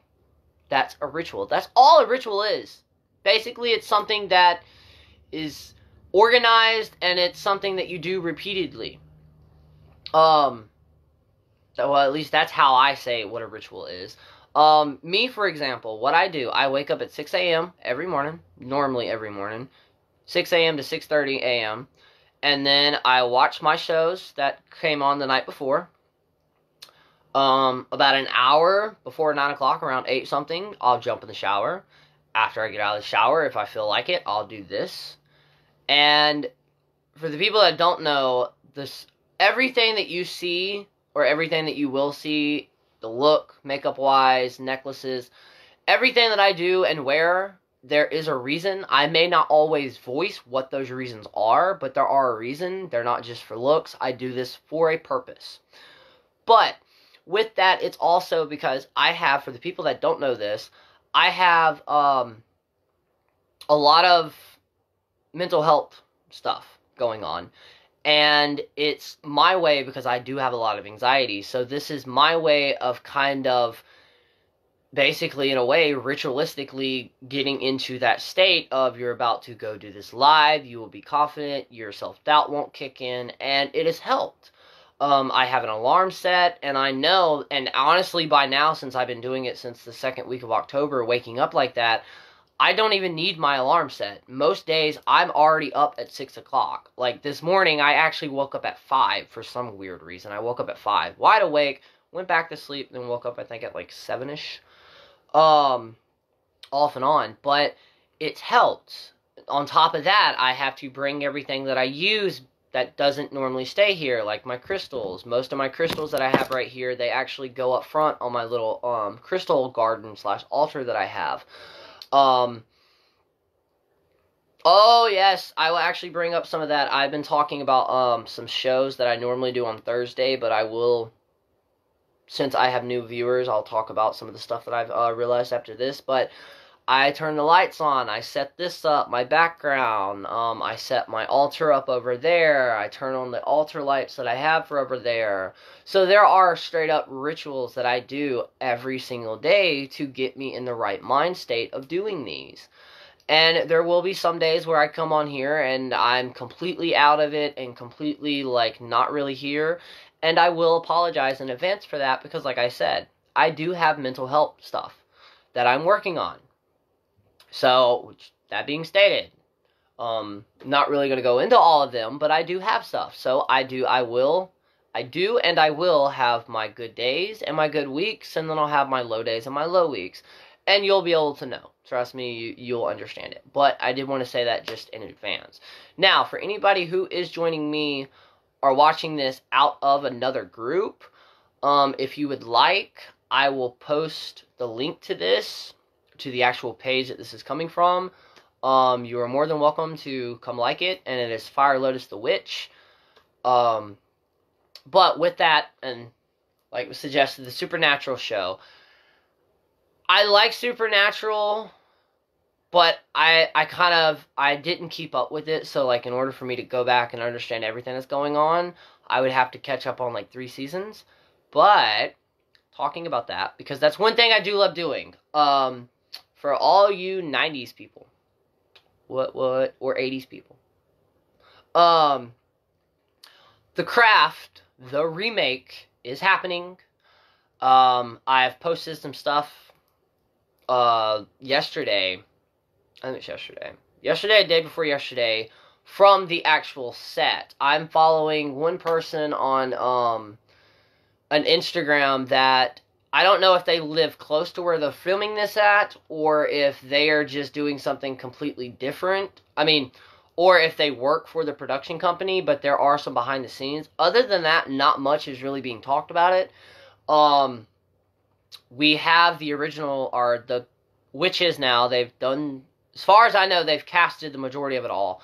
It is supposed to be, they're speculating that it should be around, probably October, maybe summer of 2020, next year, when it's supposed to be released. With that, wait for it. Buffy the Vampire series is supposed to be coming back.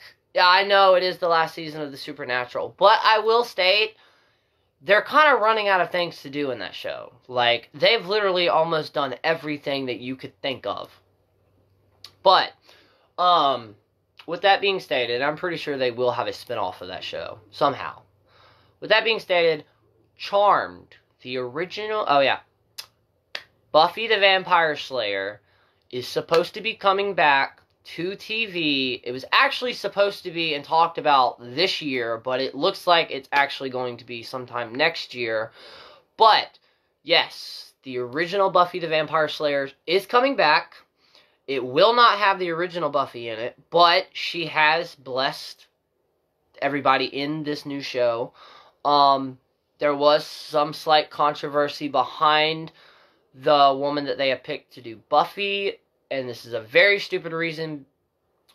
What I mean by what I just said, the stupid reason, I think it's stupid that there's drama behind this, and the reason that is because, I should have looked this up because I don't want to step on anybody's toes. She's not Caucasian. There we go, I'll say it. I don't know what exactly, because I haven't, actually, looked into her everything, but she's not Caucasian, so a lot of people had, again, that's the stupid part, that people reacted in a negative way towards this, but, they had some negative reactions. Well, the original Buffy did an interview, and she goes, but if you watch the original show, that can happen. Buffy, or the essence of the Vampire Slayer, as long as it's female, it doesn't, the skin color has nothing to do with it. So, that's cool. There are rumors that the original OG Charmed ones, are supposed to be doing I originally believe it's a 4-part mini movie series with Netflix, but that is still in the works.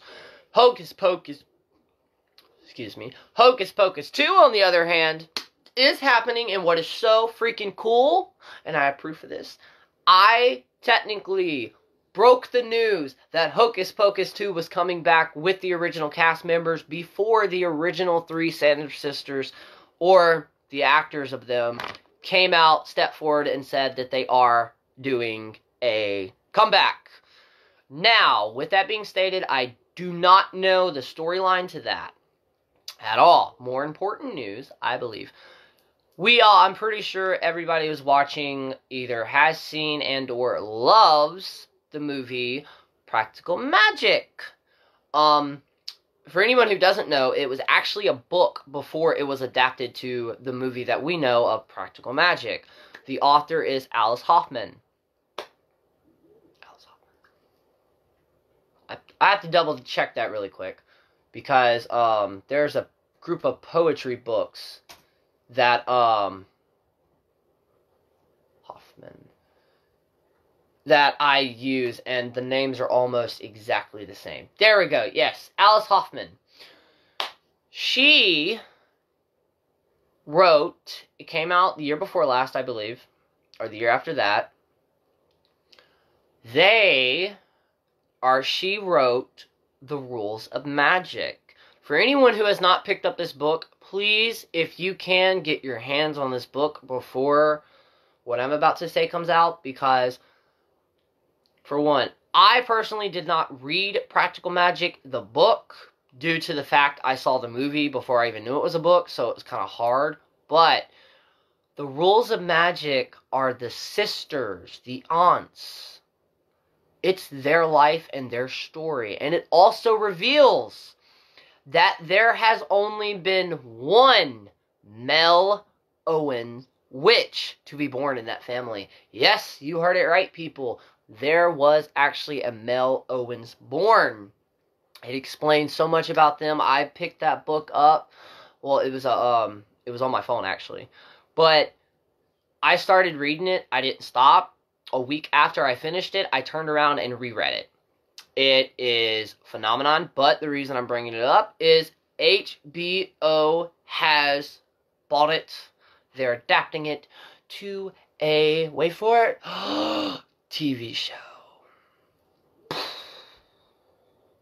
Now, and actually, speaking of HBO, to anyone who hasn't seen it, His Dark Materials, I think that's what it's called. It's basically The Golden Compass. They have adapted it to a TV show, and it's supposed to be more like the books, less like the movie, and I've been keeping up with it. Amazing. Also, for the other people who, if you haven't, the Charmed that they have out now on the CW, I do want to clarify some things before I say this. It has nothing to do with the original OG Charmed, so basically going at that show, or if you want to try to watch it for a first time and you haven't watched it before, just think of it as a completely different show. The only thing is the same is they kept the name. They kept Charmed. Everything else about that is completely different than the original Charmed that we know. Now, the reason I was against it at first, I gave it a chance. Just like I'm going to say about Legacies, the spinoff from the Vampire Diaries in the original, or the spinoff from the originals, with the Charmed, with the first season. Some of their shit, you can tell that it was a new show. You can tell that they were still trying to figure out what the fuck they were doing and where they were going with it. Season 2, on the other hand, has stepped up the game. So, totally check that out. But yes, so on top of that, we have Lizzie McGuire coming. I'm sorry, I'm about to fan over the 90s, but we have Lizzie McGuire coming back. We already have Raven Baxter. She already came back. Lizzie McGuire's coming back. With at least, I know, 2, her and her friend Gordo, the original actor of him, he's coming back. We have, okay, so Lizzie McGuire, Raven. We have, the remake of The Craft. The new show, The Rules of Magick, which is a prequel to Practical Magick. We have Hocus Pocus 2 coming out next year, I believe. So, literally, 2020s is going to be like reliving the 90s. What? Oh!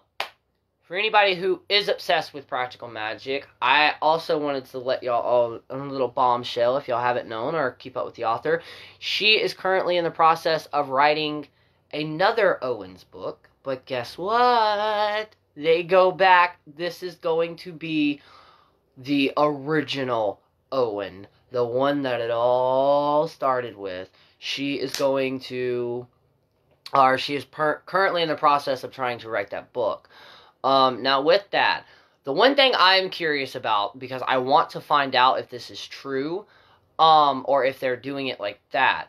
In the original Craft, the movie, they actually had a high priestess on set on almost everything that they did.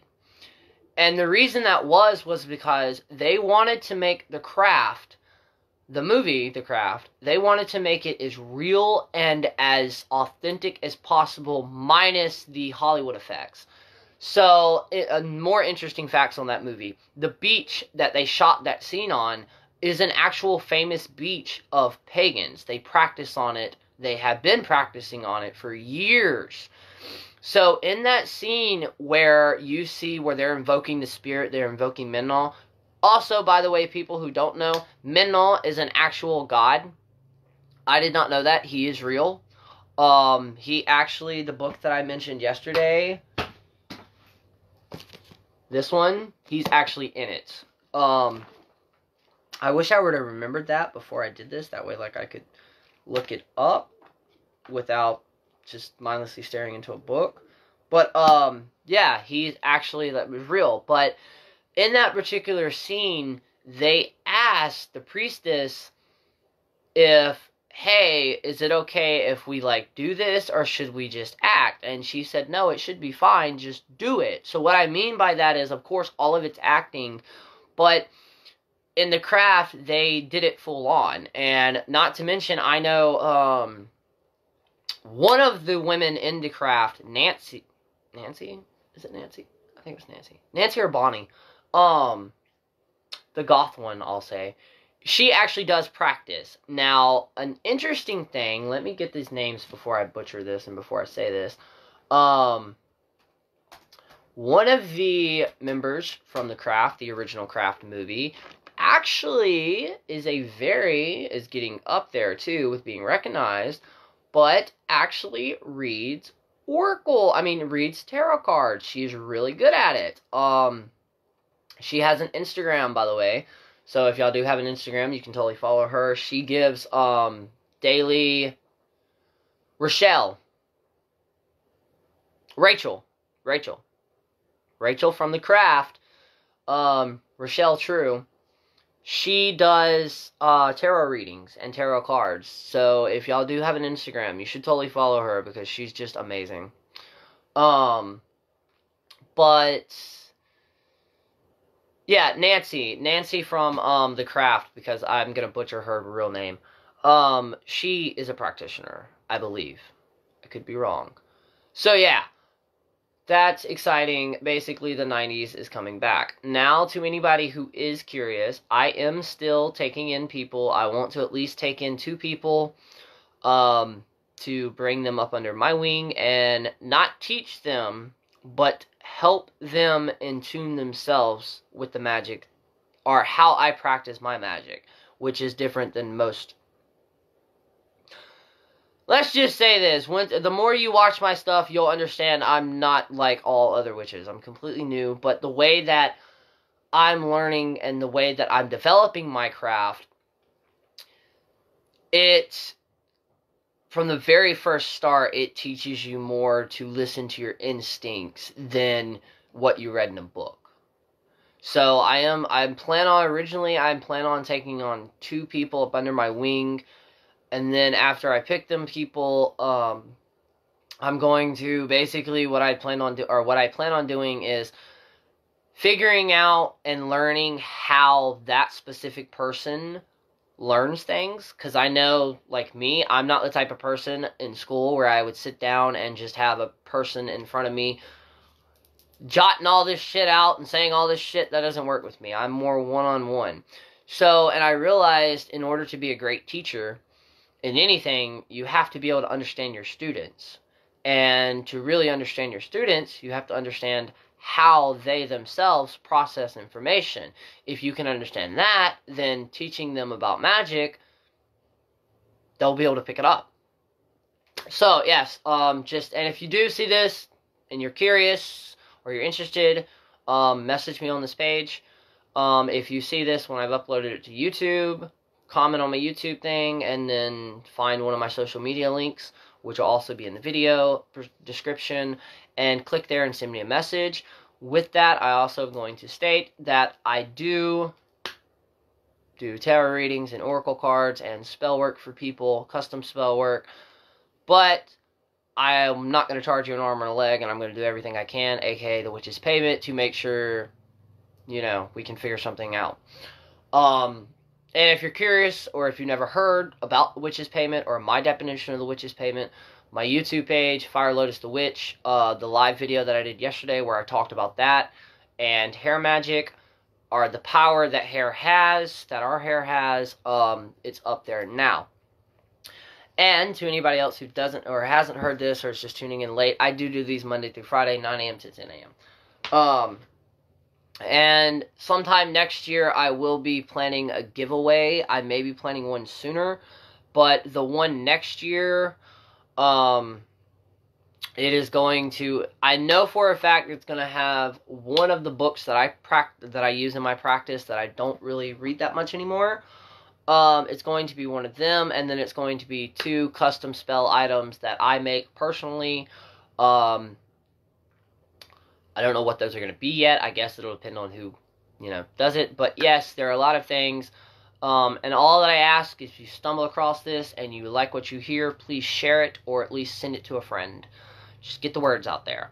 And yeah, that's all I ask with that. For the people who are a little bit curious, I am a witch. I am a spiritual witch. I am not pagan. And the reason that now, you will catch me sometimes saying I am pagan, and that's just easier, because when you say, oh, you're a witch, to somebody who doesn't know what they're talking about, 9 times out of 10 you get, oh, so you're a Satan worshiper, or, oh, so you're a Wiccan. No. And the reason that is, and what defines that is, and some people will disagree with me, and you know what, I don't care what I'm about to say, or I don't care that they'll disagree.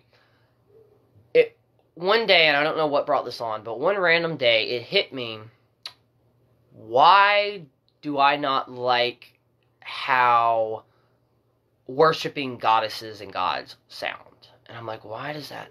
And I realized, to me, in my head, when you say you worship a god or a goddess, that's putting them above you. And for one, you're about to say, wait, they kind of are, because they're divine. They are, but they aren't. And I'm about to explain why. A lot of people, and I've had a lot of debates with this, and I do want to know, if y'all see this, I would love to know what your opinions are, if you do work with gods and goddesses. Do you think gods and goddesses recognize and change with the years, and the seasons, and the decades, basically? In other words, it's almost like, well, no, basically, what I mean by that is, do you think that some or all gods and goddesses are like they were back then, where you have to, do something extreme to get their attention? Or do you think that they've realized, okay, well, in order for us to stay relevant, we also have to change with them, with the time? Now, the reason I said that is because I went to a universal church before, to a spiritual meeting, and that was the discussion there, and the person who was leading it was like, no, they don't change, they stay the same. That's why, the example they used is, here recently with Hecate. Hecate has been a very, very popular goddess. Well, if you actually do your research, Hecate is supposed to be not Hecate, Morgan.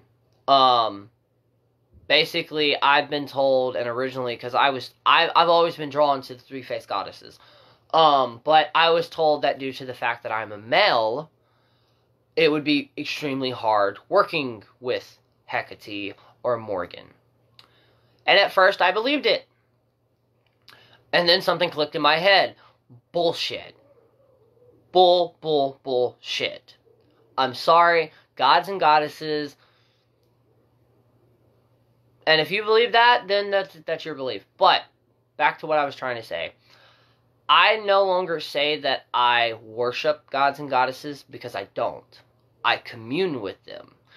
And in my head, in a way, the reason I say I commune is because primarily, and this is newer to me, but I've been using it, I mainly work with my ancestors and my spirit guides.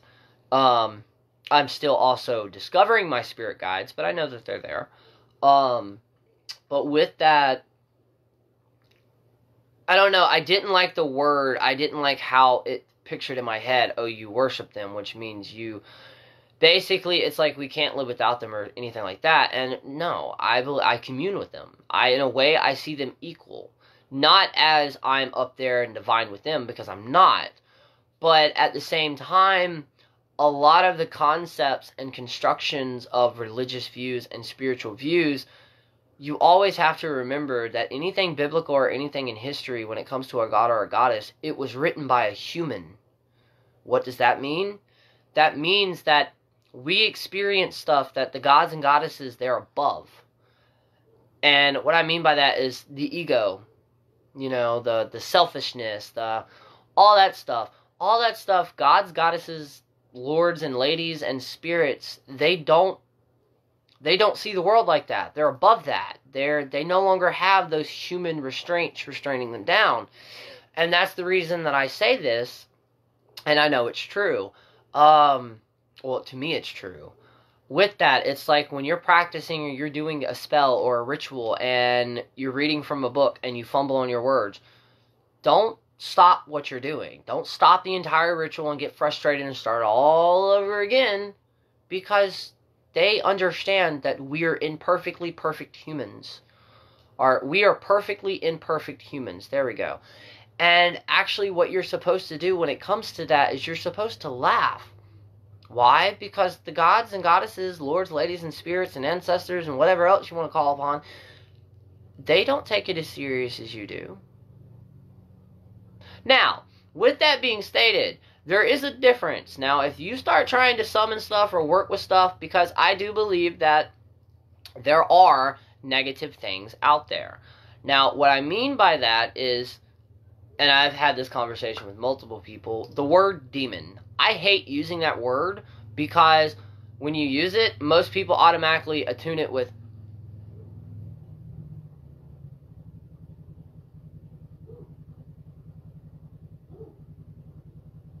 hold that thought really quick. It sounds like somebody just pulled up at my house, and I don't recognize the sound to it.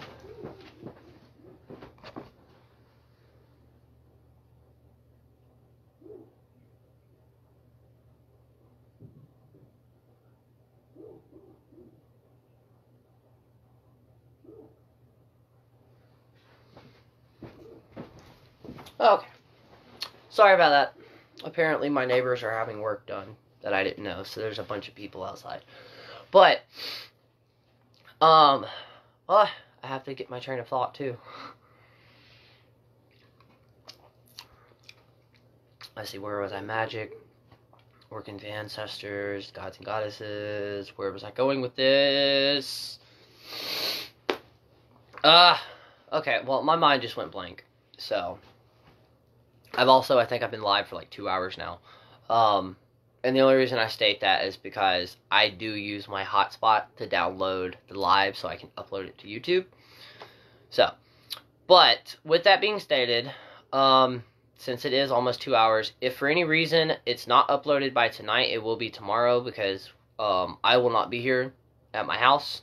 I'm going into town tomorrow, so I will have I'll have Wi-Fi. So I'll be able to definitely upload it from there. But yes, again, like I said before, I commune. I don't worship. That is me. And I'm a witch. And the reason I just say I'm a witch and I'm a spiritualist, I'm not even religious, as in, I believe that there are truths in all religions, but I don't believe all religions are true. And not every word in that is true. And the reason I say I'm spiritual is because literally I want to know why. I want to know why we're here. I want to know why. And if I can leave you with anything today, for one, always remember this: trust your instincts and listen to your intuition today. Those techniques that I suggested will also strengthen this, but if I could leave you with anything, it is to, for one, before you react to something, if say you are practicing Wiccan or a witch, and a Christian comes up to you, or something like that. Somebody like that comes up to you, and they want to pray for you or something like that. What I'm trying to say is, before you automatically judge, try to take yourself out of that situation and look at it as a third party. And the reason I'm saying this is basically what I'm saying is learn to let go of your ego and change your perspective to try to see what they're seeing. I've been doing this, especially this year, and more, and it's helping me so much because you do not know how many conversations, arguments, miscommunications that has saved me from actually stopping and being like, wait, before I respond to this, let me try to see how this person's seeing that, you know? And it helps, especially with religion. It helps with spirituality. It helps with being gay. It helps with all of that. In order to truly, for one, we will never know what other people go through in their lives. That's just us. I mean, that's how it is. But you can't judge somebody on what you see first. And I've learned that. I still do it. We all do it. We're all, like I stated before, we're all perfectly imperfect humans. We're going to do stupid shit. But I'm even catching myself. If I'm talking to somebody and there's a YouTuber or a movie or a TV show or an actor or an actress that I don't like, and I start to say something that would be shady or something like that, I'll stop myself and be like, wait, no. The only reason I'm doing this is because... And now with that, what I also wanted to state that a lot of the times, if you meet somebody or if you see somebody and they piss you off or they do something that you don't like, or you get angry at them for something that you don't really realize it, or you get jealous of them. The reason that is, and a lot of the times if you get pissed off at somebody or if somebody acts a certain way, not all the times, but a lot of the times, the reason you don't like that person, it has nothing to do with the person. You're seeing a reflection of an aspect of you in that person. And that's one of the reasons that you don't like them. Now, what I mean by that is, perfect example, when I first started my YouTube page and actually posting videos on there, all I had were all these other YouTubers that have been doing this for like 4, 5, 10 years. And I was saying, okay, well, obviously I'm not doing something right because I'm not getting the response that everybody else is getting out of. And if you look at my other videos, you can totally tell, because I've changed spots of where I film and all the other stuff, I was overthinking it and I was comparing myself, my situation, and my life and my page and my content to theirs. That is the damn demon and devil of freaking social media. And once I realized, wait, I literally took myself back out of the situation, and I had multiple people tell me this too, which is, I keep saying, and it's so weird because I'll give great advice, but I never take my own advice, and then something comes up, and the advice that I gave was basically the lesson that I just learned. And what I mean by that is, especially if you do have an Instagram, or if you are practicing witch, or if you're about to be, or if you're new to it, stay the fuck off of social media, because the last thing you need to do is start going on there and you see all these people, all these practitioners, and all these other people that's posting all this glorious magical stuff, and you're like, well, wait, none of my stuff looks like that, so it's not going to work. No, that's bullshit. Stay away from social media.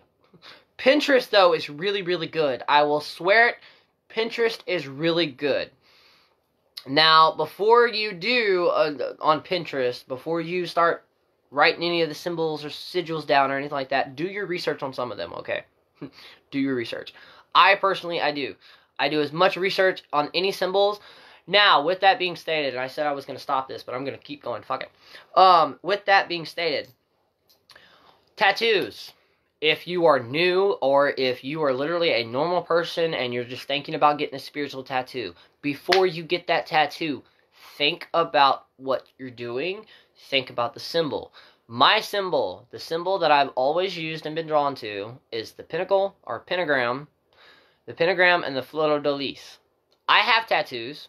Example A. Just keep swimming. It's an anchor and it has Dory saying, just keep swimming. That tattoo right there saved my life in so many times. But when you get a tattoo of a symbol, honestly, it can be magical or non-magical, you are binding that, literally binding, due to the simple fact, unless you're going to get through laser remove or you get it cut off, you can't remove that tattoo. You are binding that symbol and the meaning of that symbol to your flesh. So, like I've stated, I've been practicing the craft for 16 plus years, or 16 going on plus, and I still have not got a pentagram tattooed on me. And I honestly don't even know if I will. I'm going to get a fleur-de-lis tattooed on me, but I don't know about a pentagram. And that's just because I know that I'll always be a witch until the day that I die, but I also know I don't have to have a pentagram to display that. And it's kind of contradicting my other self, because I've talked about before, one of the reasons that I don't really hide my pentagram is because it's my way of celebrating all the people. Now, before you think what I'm about to say, all the people that were misjudged and crucified and, well, the Crusades and all that other stuff, all the people throughout history that has been damned or ostracized, there we go, ostracized for breaking the social norm. For the people that didn't follow the Puritan way. I'm not saying they all practice witchcraft. It has nothing to do with that. The reason that I wear this proudly, now there are some few occasions to where I will respectively put it in my shirt, but 9 times out of 10 I flaunt it. Now there's 2 reasons. For one, like I just said, to celebrate everybody throughout history who has been ostracized just by being themselves, but the most importantly, it is to actually educate the uneducated. Especially considering I've worked at convenience stores before, and you get a lot of people in there. Well, I've worked in a lot of country, small town places. And seeing this, I did have a lot of people ask me, oh, you're a Satan worshiper and stuff like that. But instead of automatically, aggressively going after them, I said no. And I educated them. Was I trying to convert them? No. Fuck no. Fuck, no. But I would rather them at least know that, okay, that symbol is not associated with the devil. And see, y'all, to anybody who wears symbols like this, I don't care if you're doing it just for the aesthetic of it or doing it because it's the new social trend. If you wear spiritual necklaces, spiritual symbols, you don't have to practice as true. You don't have to be a witch to wear a pentagram. But at least know what those symbols represent in that culture, in that religion, or in that spiritual path. That way, if somebody does come up to you and ask you, why are you wearing this, or what does that mean, even though you don't practice it or follow it, you're still going to educate them on the right knowledge about that symbol. That is what people are not doing this day and age, and we need to. Because all of these symbols that we wear, pentagrams, fleur-de-lis, all of them, all these magical symbols, they have been around for eons. Okay, not eons, but they have been around a very long time. And with that, due to the fact that, for the perfect example, the cross, due to the fact that how popular the church and everything is. The cross is not just Christian. The crucifix may be just Christian, but the cross itself is not. It represents the 4 elements. But what I mean by that is this pentagram or a cross itself, they themselves have power behind them just because there are so many people throughout human existence who have put faith and who have worn them for protection or worn them for this certain way. And you have to think about it. If you have a certain amount of people and stuff like this believing over and over and over and over and over again that this symbol is protective, it literally becomes protective. Now, is that to say if I have this pentagram on and I get shot by a gun, is that going to stop a bullet? Fuck no. And it doesn't, when it comes to symbols or necklaces and charms, it doesn't literally mean I'm safe from every single thing. What it means is spiritually, I am protected. Spiritually, I know that I could go around certain people or go certain places and be perfectly okay. Now, there are other things. Speaking of that, I did want to say something, and actually, one of the books, she states it in here. This is one of the books that I did my review on yesterday by Kate West. It is The Real Witch's Book of Spells and Rituals. With that, I wanted to say for the people that drive cars, I don't have my license, so. But, I wanted to let y'all know on this, because she actually did something, and this goes to every aspect of the craft or magic. She stated in there, when you do a protection on a car, you need to be very, very, very, very careful with how you do it. And you're probably thinking, why? It's a protective car. If you protect your car too well, what happens if you're going down on the interstate and you get in somebody's blind spot and they can't see you due to the protection you put on your car? It can get you into an accident, see? And the reason that is important is because take that aspect with any spell or ritual you do. You have to make sure. Now, I'm not saying, like, sit down and before you even do it, overthink everything. But make sure your intent, make sure the reason you were doing this is, it fully gets out there. It's like the whole that we've heard 1,000 times before with genies and stuff. Like, be careful with what you wish. Magic comes with a price. It's true. You do, when it comes to any type of magic, the one thing I will say, you do have to make sure you get what you articulate what you actually want. You have to get that out there and make that very simple. You're not going to, you can, if you really wanted to, you could write a paragraph and send it to the universe. But in most ways, the simplest it can be, basically what I'm saying is try to find the simplest but most perfect way of doing something or expressing something. Now, like I said, the more and more, I personally believe, the more and more that you work with your ancestors, your spirit guides, or if you are those people that work with a specific goddess or specific god or specific lord or specific lady, the more you work with them, the more you work with them, the communication between you, the better it gets. It's like having one of the phones back in, like, the 90s where, like, the Sprint commercial, can you hear me now? Can you hear me now? Can you hear me now? Basically, that's basically what you're doing when you first start talking and reacting and trying to reach out to your ancestors and your spirit guides, is you're trying to find that perfect connection to where they can send you and you can download knowledge and information, but you also, and they know how to send it to you to where your body, mind, and spirit can also incorporate it and understand what they mean. It takes practice. It's like your body, to do anything, to work out, to get muscles, to build your brain, to make you smart. What do you have to do? You have to constantly use it over and over again. To what?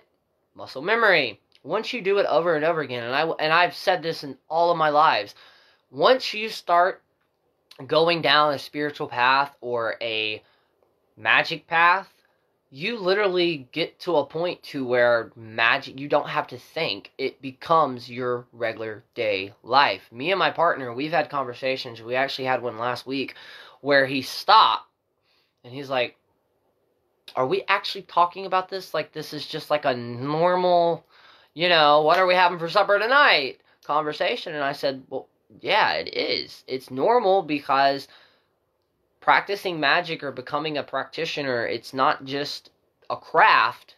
It literally becomes your way of life. You start doing things that your body, basically, your muscles themselves remembered before your body even reacts to it or your brain reacts to it. I do it all the time. I'll pick up crystals. or different types of stones. I won't know why, but I'll, like, for example, this morning, I picked up rose quartz for some reason, and I stuck it in my pocket. And I still, right now, I don't know why, but I know by the end of the day, I'll figure out why I needed this one. I do the same thing with the necklaces that I wear. I just randomly have a feeling, and honestly, how I am with my craft now, that's how I've become. I won't, I'm not the witch who will set aside 3 Sundays 4 months from now on the perfect day of the perfect year, the perfect lunar cycle. There are people that do that, and it works for them, and that's great, but it doesn't work for me. And I've realized that finding who you are in the craft, it's honestly the number one thing I'm going to say is throw out every single thing you were ever told or taught in a book. Throw it out and begin again. Because there was an issue, I believe that it's gotten better, but when I first started practicing and started looking for books, there are a lot of authors out there.